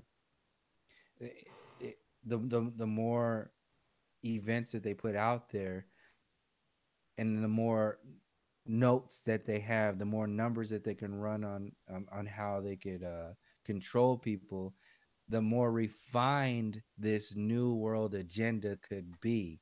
So they're taking polls, they're watching these YouTube videos, they're watching Facebook and YouTube, Instagram and Twitter feeds. They're watching all of this, and or it's watching all of this, engaging what how that spiritual cryptocurrency or new world order or whatever, how that's going to be more accepted by the people. And it's all based upon, see, it's based upon the people first. It's not based upon the people creating this program. The people creating this program are basing their movements or its movement on us. So it's us first. That's a more empowered space to stand in rather than what it's doing. So you can see it more. It's more obvious when you come from that perspective. So yeah, it's it's changing, it's evolving. Yes, it's going to be a particular thing because I see it as it's the end of the line for a lot of these mind control programs, and we'll see. We'll see what plays out. I don't know how it's going to play out, Yeah, but we'll see. the It's trend. certainly interesting to watch it all go down, though. But just another thing with that, you talked about how us, I guess, speaking back and like protesting and trying to fix the system is not the answer, because the system itself is like, I'm not sure if you say designed to be broken, but something along those lines. So the concept, and we've talked about this on the show, is just to basically like walk away from it. But like, do you subscribe to that idea, like geographically, like moving to some island in the Caribbean and starting fresh, or like how do you see fighting the system? I don't see anything wrong with people doing that because you're gonna do whatever it is that you're gonna do. But for me personally, um, I don't engage in that in the system in like the traditional way, which is like protesting and all that other stuff. Um, at the same time, it's also helping at some layer of consciousness. It's like I said, these are all stepping stones.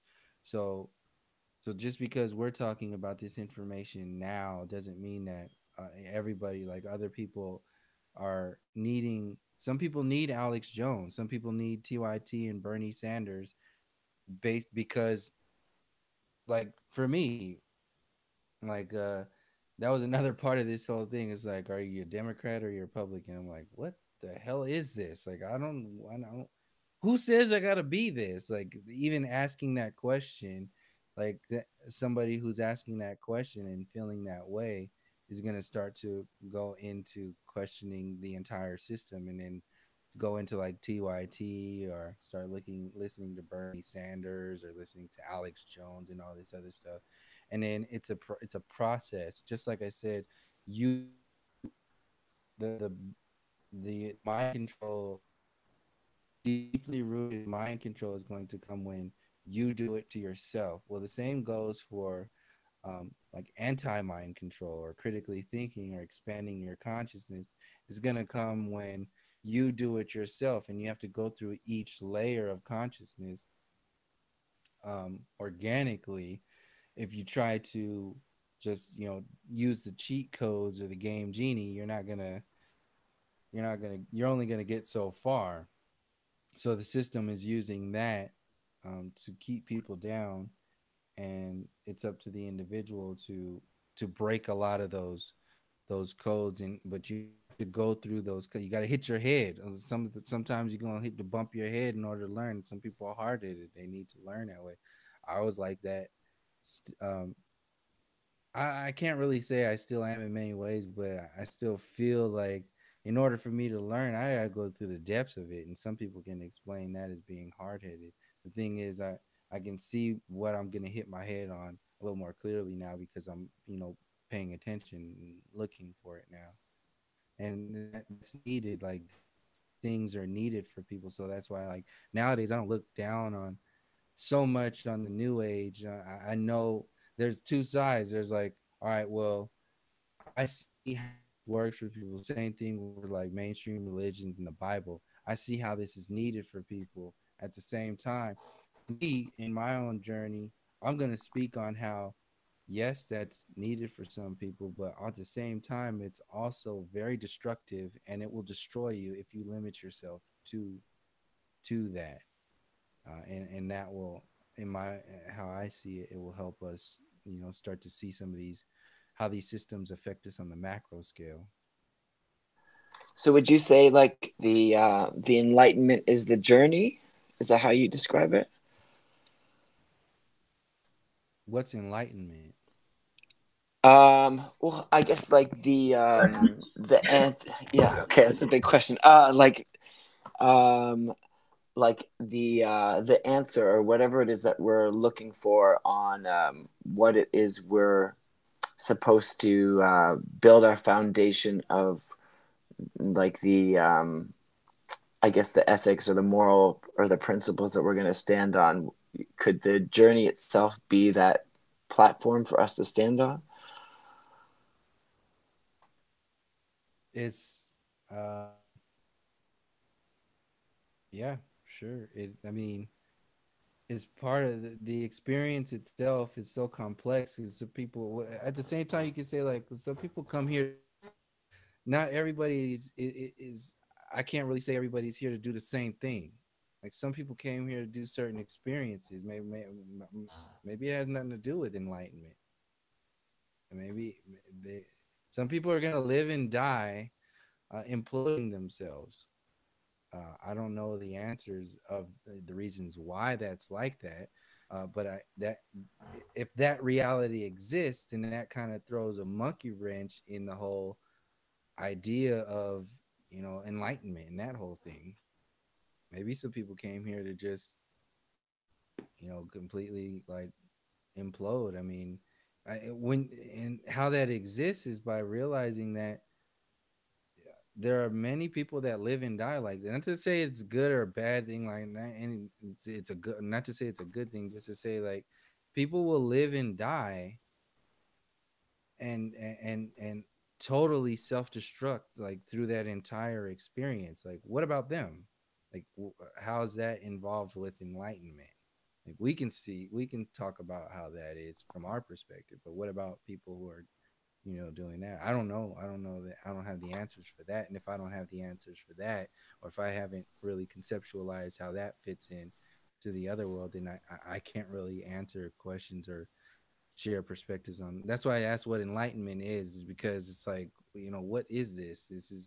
It's more complex than a word like that. So I kind of like stay away um, from that kind of terminology. But to add to what you were saying, or to put it simply, I guess I could see how, yes, the experience, the journey is this way to become more aware of ourselves and what's going on. I mean, that's a regular observation, but um, there's something more complex there too. It's that's only part of it. It's one thing that we've talked about a lot on this channel is this idea, because when you get into that, the people who talk about simulation theory and stuff, they talk about this non-person character. What is it, Buddha? Like non-play. They start to throw out this idea that people aren't people or they're empty vessels, and I can get my head around people who can be so hollowed out, like so disconnected from who they really truly are, like on a spiritual level. I understand how those people can appear to be kind of like vessels, but I'm not really going to buy into the theory that some people aren't people, or whatever that theory is trying to espouse. So we've talked about it a lot on the show, because when you look at the world and you start waking up to how crazy the world is, and these weird systems that are in place that cause us to behave a certain way without even being aware that we are controlled, and you kind of, first you want to break out, right? And you want to find out who's doing it, why is it happening, but then you want to break other people out of it too. And you end up having to face the reality of there's so many different people. And that's like, Buddha, when you were just asking about the journey, like I was just picturing, like we all each have our different, go through, like some people go through the new age community and learn a lot and move on from there. Yeah, I think your connection might be bad, or maybe it's mine, but your voice sounded robotic there. Start with Christian. Huh? Did you say my connection is bad? Oh, maybe it's mine, but your voice sounded robotic to me. Well, um, I think it's not yours. It's hers because I can hear you clearly, Buddha. Oh, But okay. yeah, Oh, I'm robotic. Oh, that sucks. Okay, well, I must just stop sounds like a talking, Buddha. connection You take issue. over. I'm not Um, using a microphone, so I don't know. I'm gonna mute. okay. Well, I think she was just talking about like I guess because like I haven't been a person who's been felt overly compelled, but I've noticed this a lot with people in the truth community is they sort of have this innate desire to want to challenge and wake up whatever that means everyone around them. And I haven't felt that personally, but I've noticed that a lot. And people say how frustrating it is when they learn something, they want to share it, and then other people seem to have no time of day for it. And I think that just to me has always spoken to the fact that maybe people just get trapped in this sort of mask or ego identity that they roll around with, and eventually that just becomes who they are. And so any type of challenge to that mask or structure, they're just not gonna hear it, and so they don't want to accept that. But do you have any like have you felt the need to try and convince others? And I'm sure you've run into obstacles when you have. So how do you address that? I guess you just do your show, but have you had it on a personal level where you really needed someone to see the world in your way and they haven't been able to? I used to when that was a big part of like when I got out of the new age kind of mentality. It was a big part of that because the new age community is basically that's the premise to the entire community. It's to do that,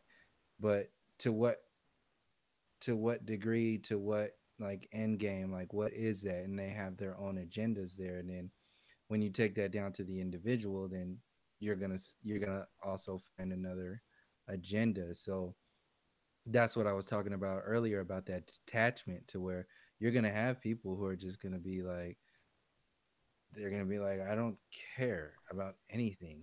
Like I'm just gonna be ultimately not caring about anything.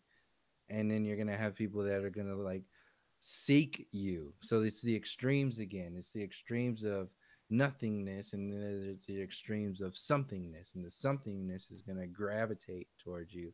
Whereas you're still gonna have the extremes of nothingness. So you know what it's up to them. It's always gonna go down to the individual, and you can't change anybody else. They can only change themselves. So once that you're anchored in that space, then you have an inherent detachment from what it is that you're doing. So that's why, like on my kind of channel, I just make the information available, and I don't really have like an attachment to what people individually are doing to it. I'm aware and I acknowledge what people are doing with this information, and I use it to help like refine what it is that I'm doing, but I don't have the attachment of needing to do that. I have a natural um, um, kind of feeling to express myself and share with people, and that also is a part of that. But it's not. It doesn't have the density like it did before in the new age community, where I was like,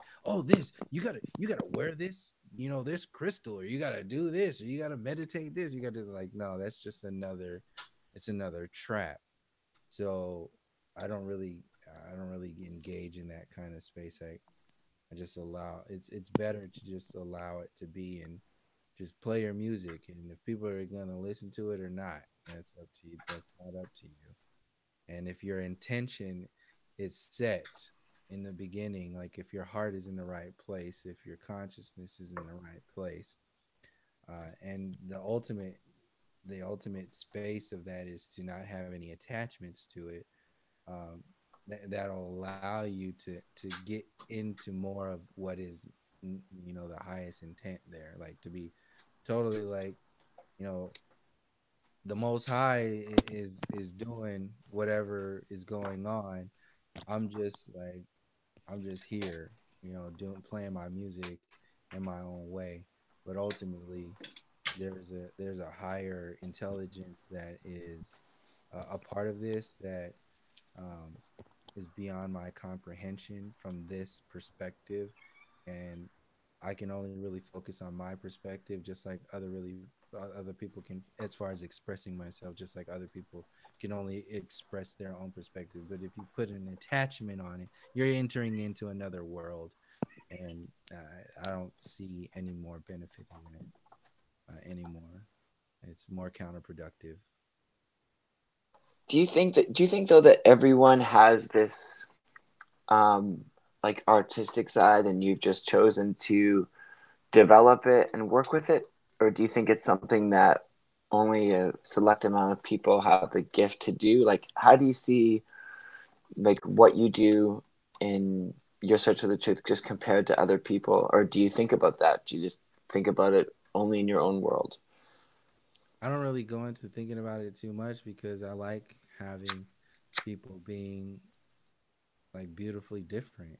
I love the nature of, diversity and just the extremes of people just being all over the place. And like I said earlier, everybody is a particular language. The same thing goes. Everybody is a particular art. Art is not limited to um, like what we call art. Like people are like you're a piece of art.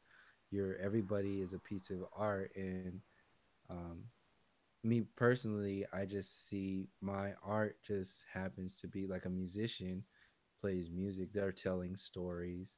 A writer, I mean, you're telling stories depending on what instrument you use. I just happen to um, like to write, and then um, another part of where my vested intention comes in is having like a connection to or a responsibility, kind of like how the indigenous people said that you have to take care of this earth for the next 7 generations. Well, I have that personally too, so I'm vested in it. And I'm gonna use every since that really doesn't exist across the board in the mainstream reality. That adds to my desire to um, adjust my art to help with that process of people seeing that. Not to mention the responsibility that I have to my little cousins, my little second cousins, my goddaughters, like all these other younger generations who are coming up now who are being raised by, in many cases, some people who are just just trying to get by. They don't have the time to really go into the depths of what's going on behind the scenes because the responsibility of providing for your kids is so overwhelming that you, you can't even really go into that. And if you do, it's going to affect your ability in how you're working. And a lot a lot of people aren't willing to do that, and there's nothing wrong with that. I mean, I don't see anything wrong with that. So, um, in reference to like you were asking, like is this for everybody? I can't really, or I don't see, I can't see it like that. I think it's way more complex than something like that. But I will say that everybody does have the potential to um, interpret whatever it is that we're talking about like right now in their own artistic way, in their own language. The potential is there, but it's not just about your potential. There's so much more there's more complexities involved in this entire experience. There's more there. So once people um, are surround are once people are once the information it becomes part of an individual's consciousness, then it's really up to them. You still have the choice to do with that information. You're either going to do something with it or you're not. I mean, that's up to the individual, and that's more of like more of a reality than saying, "Oh well, is this for everybody?" I can't say that. But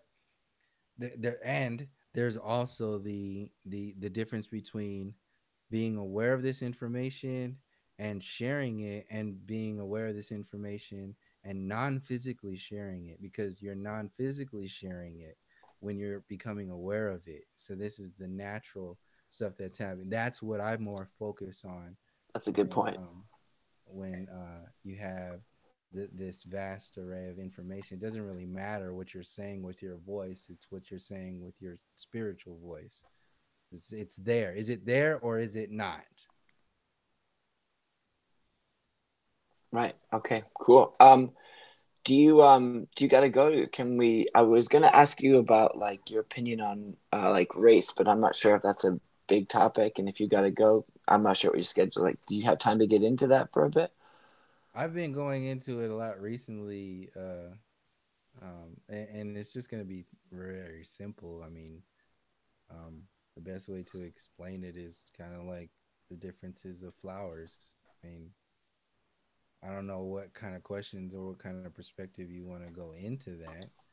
Well, Um, I guess I was just gonna ask like, because for me it seemed like I grew up in like the city, so I grew up around lots of different types of races, and they always to me seemed to have different desires and vibes, and to me they're totally different, but they're like equal, and they all have their um but there seems to be this push that we're all equal and that we're not different. I'm just wondering if you have any like input as to why you think that's being sold to us. the equality thing is also a mind control program to separate us from um, activating the the maximum potential of our differences. There's a reason why we're different. There's a reason, and there's many reasons why. And to fall into that equality trap is to miss out on your own music, the music of your past, your present, and your future. The music of, I mean, the music of like, if everybody was playing the same instrument in an orchestra, it would sound horrible. So there's a reason for all of this stuff. I don't know what it is. I just know that there's a reason, and that those differences have been used to build certain people up, keep other people down. And since that system is being revealed for what it is, now the equality system is being moved in order to have the same effect on people, to maintain uh, a particular level of consciousness based upon the level of consciousness we are today. So back in like the six, not that long ago, it's basically yesterday, the 60s, 50s, 40s, 20s, people being burned, just, lynched, dragged down the street legally. Like this is legal. That stuff needs to be, and this was based upon race. So it's not about like how I feel about race. It's about what's actually been, how race has been used by the system itself to project some kind of perspective in this reality. A lot of people, want to automatically jump into the equality things. Like, before we start putting all this stuff and, answering all these questions, do you have to do the homework on what's been going on? A lot of people just don't want to do that homework, so they create this prescription drug and then take this prescription drug every morning. It's like, oh, we're all equal, and then just over and every day just doing the same thing over and over again. And there's people do that individually, and obviously the system is doing it on the macro scale. So race is just another, it's not just another, it's another one of these mechanisms that are used, but it's also, by the system using race the way it uses race, it also keeps us away from, kind of like how heliocentrism keeps us away from nature, the graying out of race and the demonization of all this stuff, and then like how it's been used against us has the same effect on us. It's way more complex than we're led to believe. And that's why I like this ancestry.com stuff that's out there. Like all this stuff, they know people are starting to ask these questions. So they have these prepositioned answers that are out there, that are, and this is going to be part of the new world order sort of kind of mentality that Oprah and all these people are kind of ushering in, is this, we're all the same, so we need to just stop fighting. I was like, wait a second, like that's it, that's all you have to say from for what's been going on for the last however many hundreds and hundreds and thousands of years, that's all you have to say?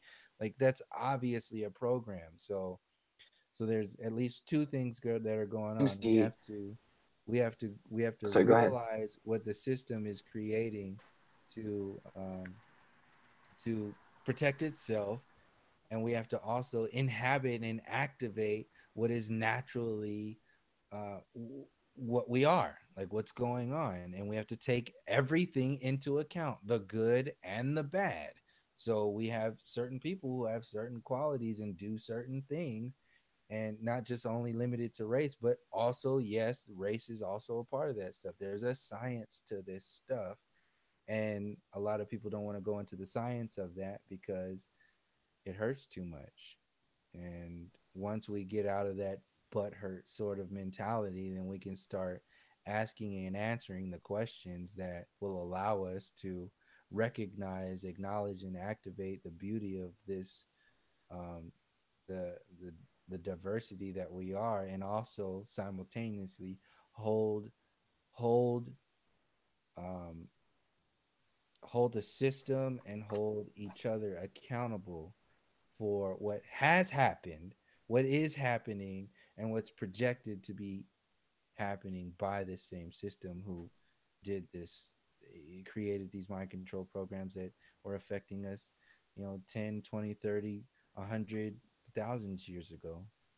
So that's where I am in reference to the whole race storyline right there. And then you can get into the melanin and all that other stuff, but that's just, like I said, that's all one part of that. One part of the storyline. It's not the storyline, but it's one part of it. How it's that was in reference to how it's been used against us. Um, Dr. Frances Cress Welsing. I don't know if you listened to any or read any of her books or information, but Dr. Frances Cress Welsing goes into that information. She breaks down uh, how the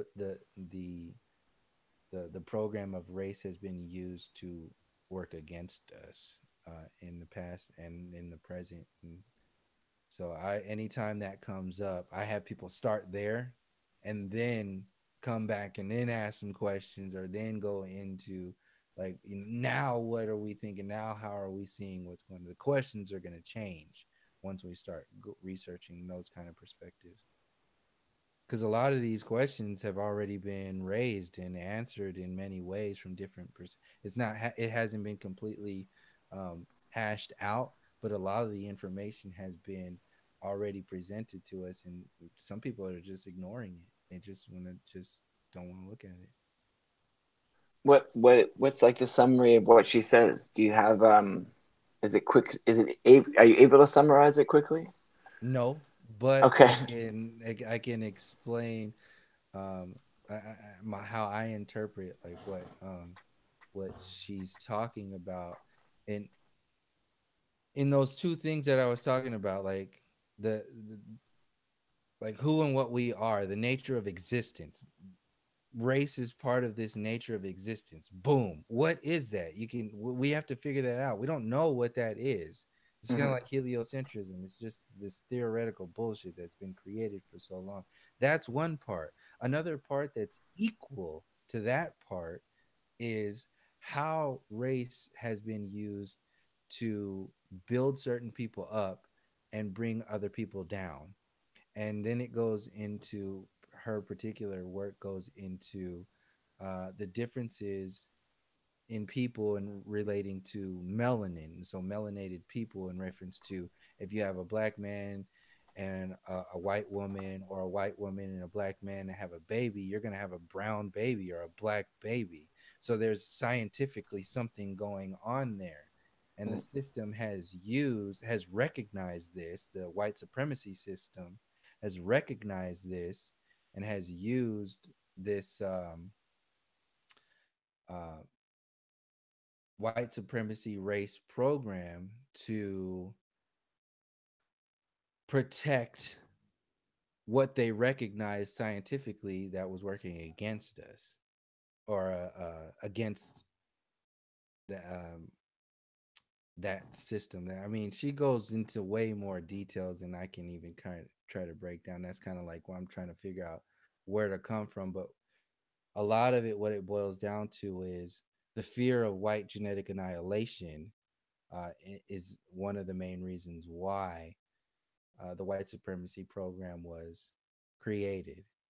And if you get stuck in that space, then um, things like white supremacy, the Ku Klux Klan, genocide, conquering lands, taking over, everything will be done to protect that um, reality from not becoming. This is not becoming more out of hand to where people just literally become annihilated. So, in order to protect your own annihilation, you have to annihilate everybody else.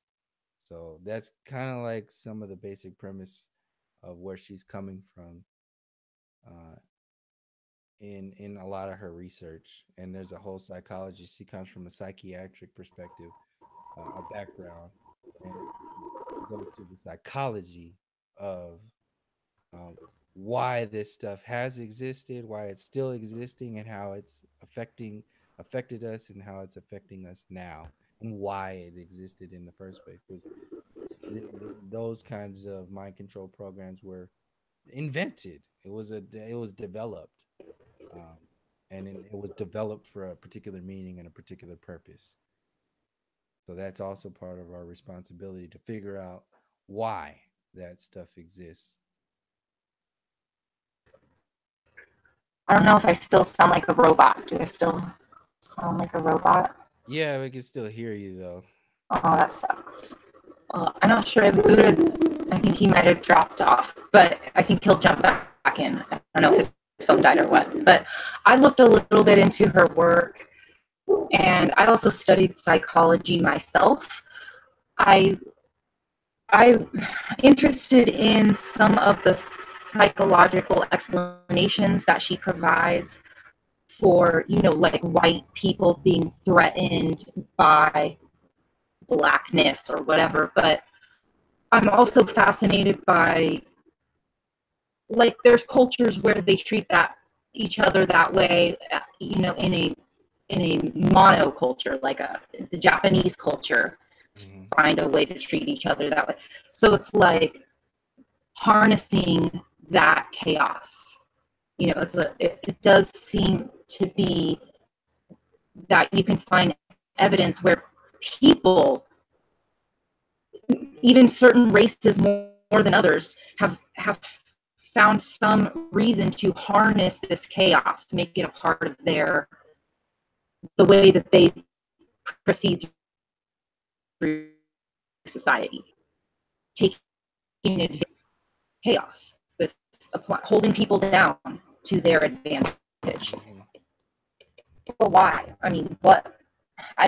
I'm still trying to get my head around the end goal, I guess. But your work, you making that research available, because I didn't know of a lot of people's work until I found it on your channel. So that's really helped me expand my research into what's going on and where all this comes from. So I'm Yeah, the grateful for more that. people, Um, yeah, thank you for sharing that too. Yeah, the more people go into and realizing that, the more perspectives, everything will start to speed up. Everything will become more vibrant. Everything will start to, the change will be more, there'll be more depth to it. So even just like you acknowledging that right now is going to help some people who are going to see this video and then be like, well, maybe I should look into I never really, because it's a softer approach, whereas you have people even to this day, if I even mention a lot of that information, it's like, nope, no, I'm not gonna listen, you're this, and I'm like, all right, man, whatever. That's cool. It's not gonna make this stuff go away. It's not. I mean, this is, you want to talk about mind control, shit. You talk about everything else except that. That's what a lot of people are coming. You can talk about interdimensional pedophiles. You can talk about yeah, archons and reptilians. You can talk about anything. You mentioned white supremacy. Oh nope, they're stepping over the line. And it's it's not the whole story, but it's a big part of these stories. And like we were saying earlier, people get caught up in the comfort zones. And if we just keep allowing ourselves to get locked up in those comfort zones, and we're going to be limiting ourselves to a linear expansion or shifting of consciousness. And that's more of the same. That's what's been happening, keeping us from shifting over the last times we started to acknowledge this information over and over and over again, because we just latched on to one little thing. And we said, just like the Civil Rights Act, like, oh, well, everything is fixed now because we have the Civil Rights Act, or we have our first so-called black president. Like, no, you have to you have to come at these things from a 360 degree, or at least something between the linear and the 360 degree perspective. But the the the most effective mind control program is going to be based upon a linear observation of reality, a linear version of shifting, a linear version of, like, oh, it's only this.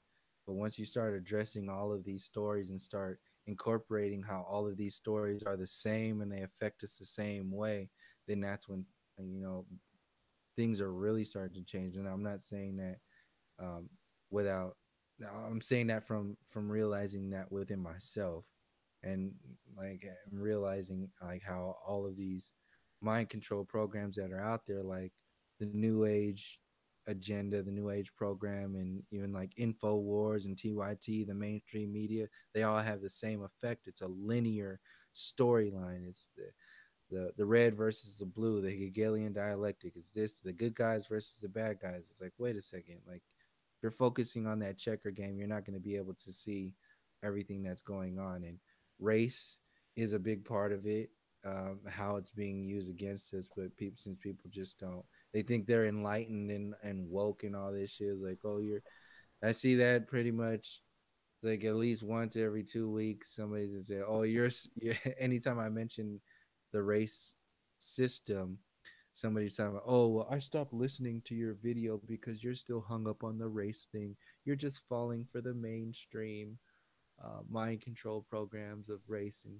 I'm unsubscribing. I'm like, you dramatic ass, just leave. Like, I don't need to hear all that shit. Just go about your business. Like, everybody else is going to be thinking differently. But that is kind of like an example of what the mainstream media does every day. I mean, he's just like, nope, nothing's wrong. We're not gonna look at that. We're not gonna pay attention to this. We're not gonna pay attention to that. We're just gonna act like nothing exists and everything is just, whatever. And we just need free energy, and we need cryptocurrency, and we need to stop the chemtrails and all this. Is like, okay, you go on ahead and be a superhero in your own world, and they need you to try to be a superhero. Think that you're a superhero. That's what the New Age program, and even Christianity, and especially like Alex Jones and all the New Agers, and um, they need you to think like you're the superhero, because they need you to think that you're fighting and winning something, but you're not really doing shit. You're just playing exactly the cards the way they've laid them for you. So until we start analyzing, like, why are we playing these cards? Like, what game is this, and who put you in charge of these cards? Like, what? We don't ask those questions. We just approach it like a checker game, linearly, one move at a time. This system is hundreds and thousands of moves ahead of us. If we don't pay attention to it from that perspective, then we're just going to be selling ourselves short again.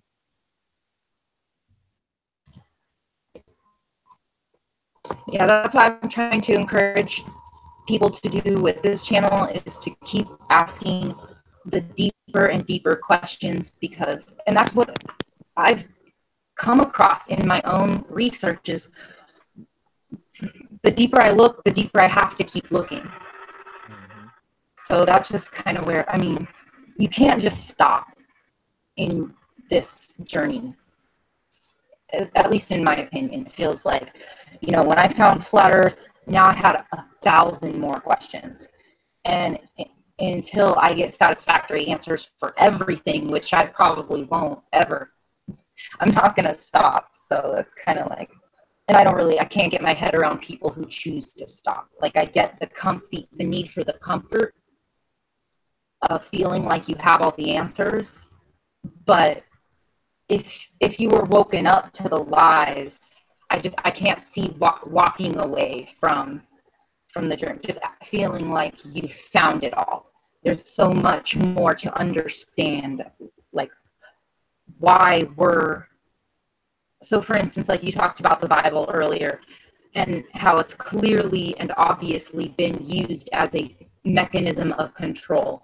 And then, you know, we look at the fact that we are all very different, and race is one of the ways that we are, and that's been used against us. Like, you just, all of these things that could be good or inspiring or beautiful are used against us. And I got to know why, like what the benefit is. So yeah, And that's at the same time, some people also get burnt out. They just basically burn out. And there's two ways to burn out. You can burn out publicly or you can burn out privately, where you know, publicly it's just like, well, um people just stop. They just, or privately people just stop, but publicly people stop within a comfort zone, some kind of movement. So those are two kind of ways that you can burn out.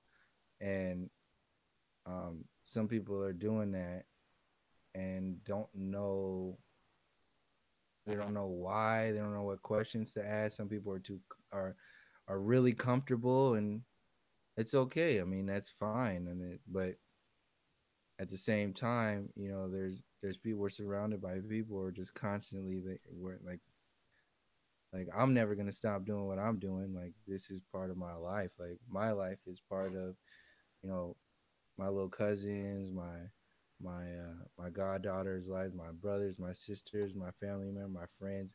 I have a responsibility to you. I have a responsibility to, like, everybody in the earth itself, and even just having a responsibility to nature, like protecting this place for the next 7 generations. Well, if you take on that responsibility, then you also have to acknowledge that you have a responsibility to everybody that's a part of this existence at the same time. So if that's the case, then that's a hell of a thing to take on, and it's a hell of a thing to, you know, charge through in your reality. And not many people, some people are going to get over, they're going to get to that plateau, and they're gonna look around and be like, ah, man, fuck this, and they're gonna just go back in, or they're gonna go back out, which is just like, oh yeah, well, I've done it, and they stay in that comfort zone. You can either stay in the comfort zone and contract and implode and stay in that space and not go any further and be perfectly okay with that, and there's nothing wrong with that, or you're gonna, you know, lock yourself into a certain group or movement or whatever it is, and there's nothing wrong with that. I mean, if it's available to do it and people are gonna do it, then, you know, they need that, they've chosen to do that. I'm not gonna try to, I don't want to take anybody's free will away. I don't, like, people are gonna do whatever it is that they're gonna do. And like I said, ultimately the Most High, um, interpretation of what's going on here is far more complex than we can interpret right now. And that's where that kind of bridge of those questions kind of hit that point, to where it's just like, well, I don't know. I don't know, and I'm not gonna say that I know. I'm just gonna, you know, share, as, you know, the highest perspective that I can, um,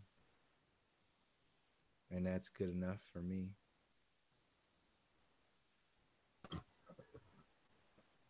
All right. So you're back with us, Buddha. Hi. Hey, sorry, it kicked me out for some reason. I'm not sure what's up. Oh, you don't know why you got kicked out? No, it just said like you've been kicked out. I thought you might have done it. I'm just kidding. Well, I need, my voice sounds ridiculous, so I need you. Yeah, it's all good. It's all good. All right. Well, I'm really, really grateful to you for joining us. I'm going to try not to talk too much, though, because I'm probably ruining the show. No, it's fine. You asked good questions. It's all good. I guess like something I wanted to ask you, but because I don't know, but I don't know if you're comfortable talking about. Is like, what's your opinion of like people who are into like weed and mushrooms and DMT and all these like I don't know spiritual shortcuts you could call them. Like, do you have an opinion of any of those things? I don't really call them spiritual shortcuts more than spiritual stepping stones.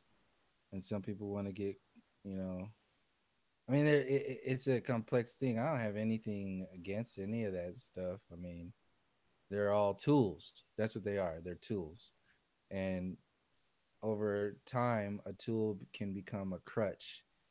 And that's where, it, just like I was talking about in reference to like the New Age movements, like they have peaks, they have these ceilings to where you a tool is designed to do a particular thing. Like cannabis is going to affect you a certain way and it's going to affect other people in different ways. There's a general thing, but individually it's it's more complex than that. And then you have the difference between cannabis and mushrooms, and the difference between mushrooms and ayahuasca, and so there's these things that exist for a purpose that I didn't make them exist. They were here naturally. Like cannabis and mushroom, like they affect us in a certain way. So it's a tool of existence. It's a tool within this creative existence, and just like any tool, it could be used against you. It could be used for something else, and that's obviously the system is using cannabis to promote how amazing it is by trying to legalize it. And they're not going to go into the depths of why it was criminalized in the first place. It's another way to keep you away from that. Um, it's also going to keep people in the realm of limitation, because since people have been held back so long, they're salivating for it now, and then now it's creating another movement. It's creating, and the same thing with, you can lump that into like all the different tools that are out there, but specifically they're like little boxes too at the same time. And I don't see anything wrong with these creative tools that exist. I do see something wrong with um, it becoming something that you need, because that's when it shifts from a tool to a drug. And it's just from the energy of it changes, because you hit that peak, kind of like the new age. You're like, for me, I hit that peak to where that was a tool for me, and I was faced with either just accepting and like adjusting myself to fit the confines of that movement, that group, that little community. And that's why I see is counterproductive to our existence, is when we limit our own potential to something like a tool or a movement or somebody else's belief systems. So that's why I was saying, like in reference to like cannabis, um, ultimately it's a tool that is in the umpteenth degree of positivity and expansion and awareness and so on and so forth. But there are some things that are kind of counterproductive to it at the same time. Like personally for me, like when I share with people, um, the effect that it has on dreams. And dreams are more natural to me than cannabis is, because the natural nature of my dreams exists outside of this physical reality. Cannabis only exists in this physical reality. The effects can go into the non-physical reality, but the realm of the dream is um, is much more important to me. And cannabis affects my dreams negatively to where I can't remember them. I can't connect with them. It's harder. Not can't. I mean, but just like it stifles it, and it's noticeable. And I'm not the only one. So that when you start to acknowledge a lot of these things that exist, then that's also it adds to the observation of like uh, it adds it adds like a deeper credibility, a deeper observation of like this is a tool and it's meant for something, and that's a reminder of that something of how it affects it stops you from your dreaming. And so you're either going to adjust to the vibration of the tool and then stay there, or you're going to realize it it for being a tool, and then let it go in a sense of allowing yourself to expand beyond it, to not be limited to it. But I don't see anything wrong with them though. Like ultimately, like on the macro scale, they're more positive than they are negative. That's why they're criminalized. Right, right. So okay, so you mentioned dreams again there, and you kind of open with that. Do you have like, because I've always been sort of fascinated with like the dream, although like I don't seem to be someone who has a particular good track of remembering my dreams, whereas other people seem to have always these like amazingly interesting dreams. So like, do you have like, what do you think dreams are? What do you think, like, what's your whole concept of dreams, and do you get a lot of knowledge from them, and what's your like overall philosophy on what the purpose of these dreams is and what we're supposed to take out of it? It's at least a place to get information. It's Mm-hmm. at least a place to connect with a deeper interpretation of the non-physical essence of who and what you are. That alone is enough. But beyond that, um, like for me personally, I get a lot of inspiration from my dreams. Um, I like I like the absurdity of it sometimes, where it's just kind of like, what the hell does this even mean? Like sometimes I don't even know what this means. Like, and Right, right. it's perfectly fine. It's good to have that, and then um, but at the same time, I've had really really intense dreams with people that have passed. I've had people intense dreams with um,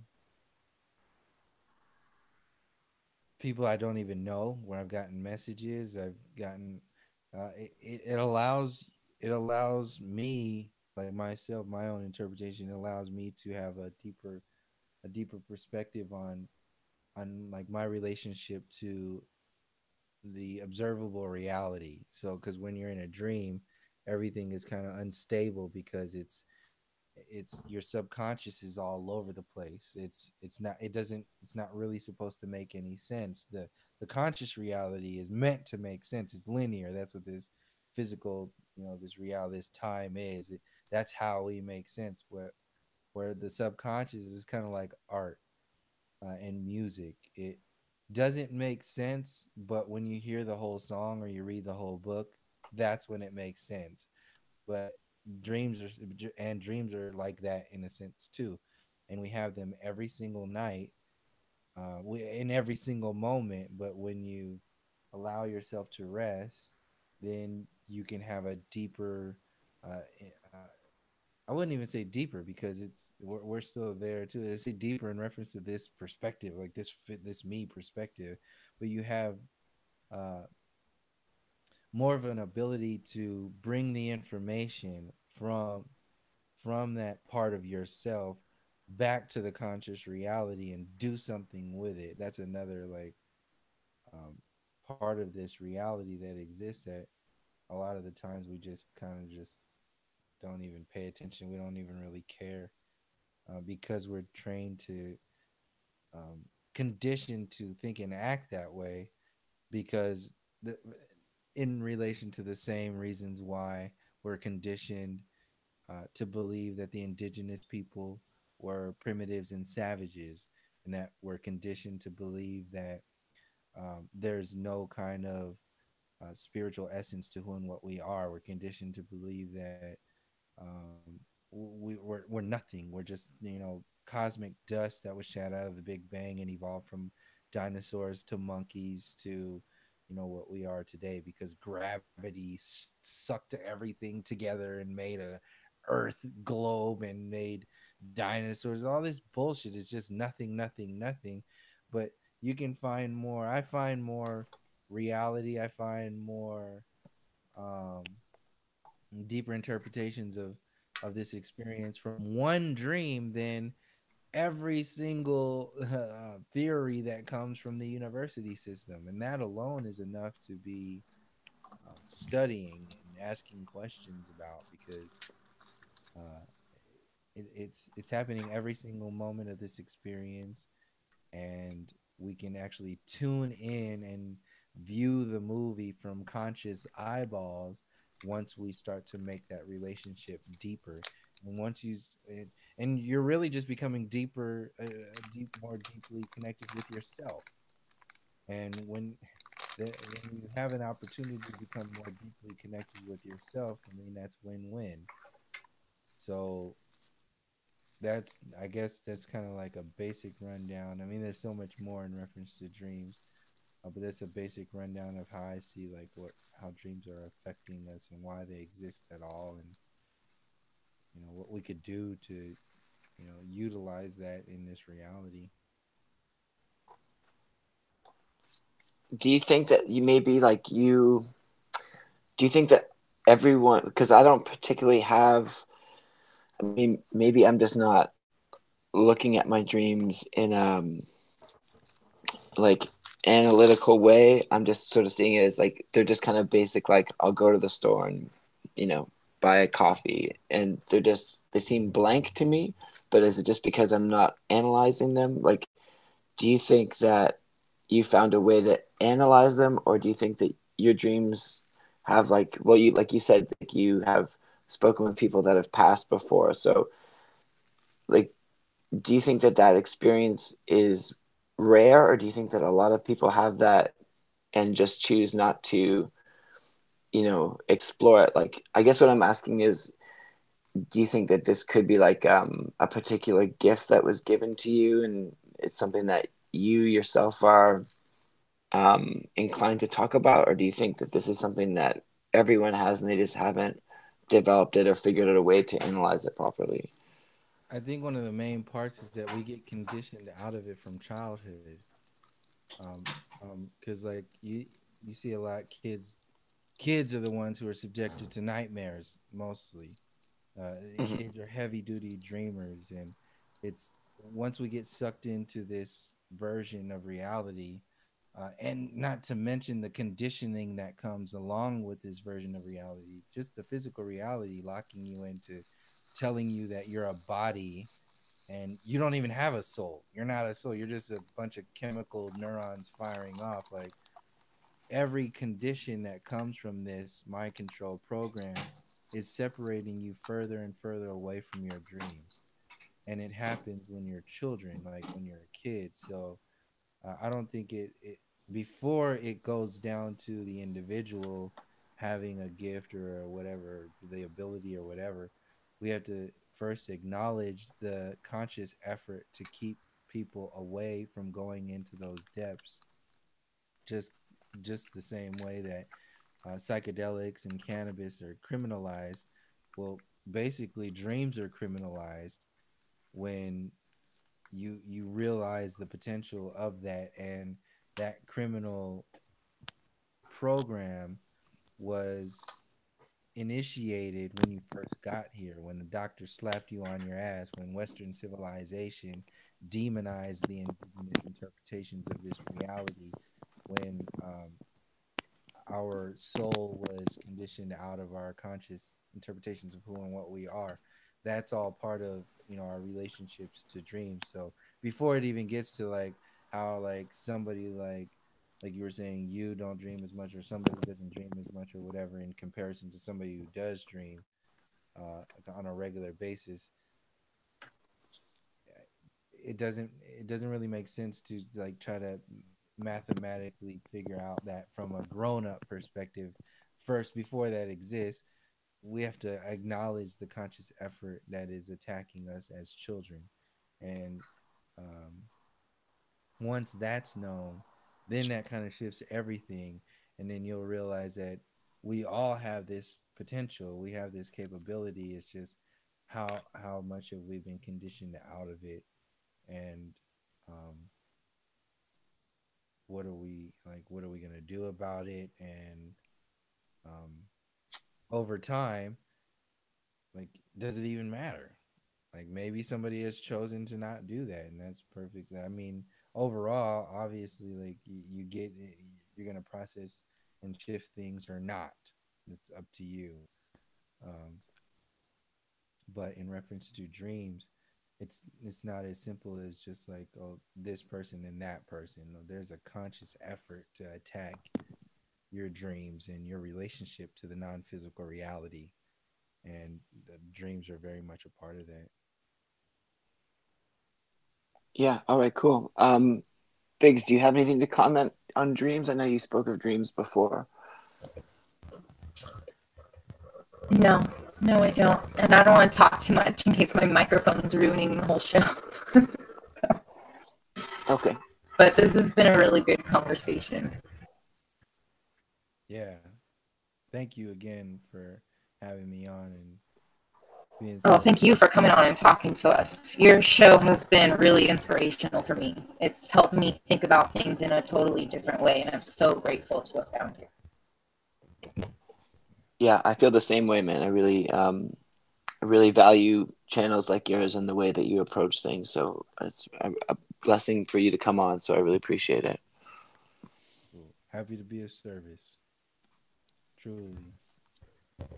Awesome. Well, on that note, then, I think we'll end it there and let you get out of here. Thanks again.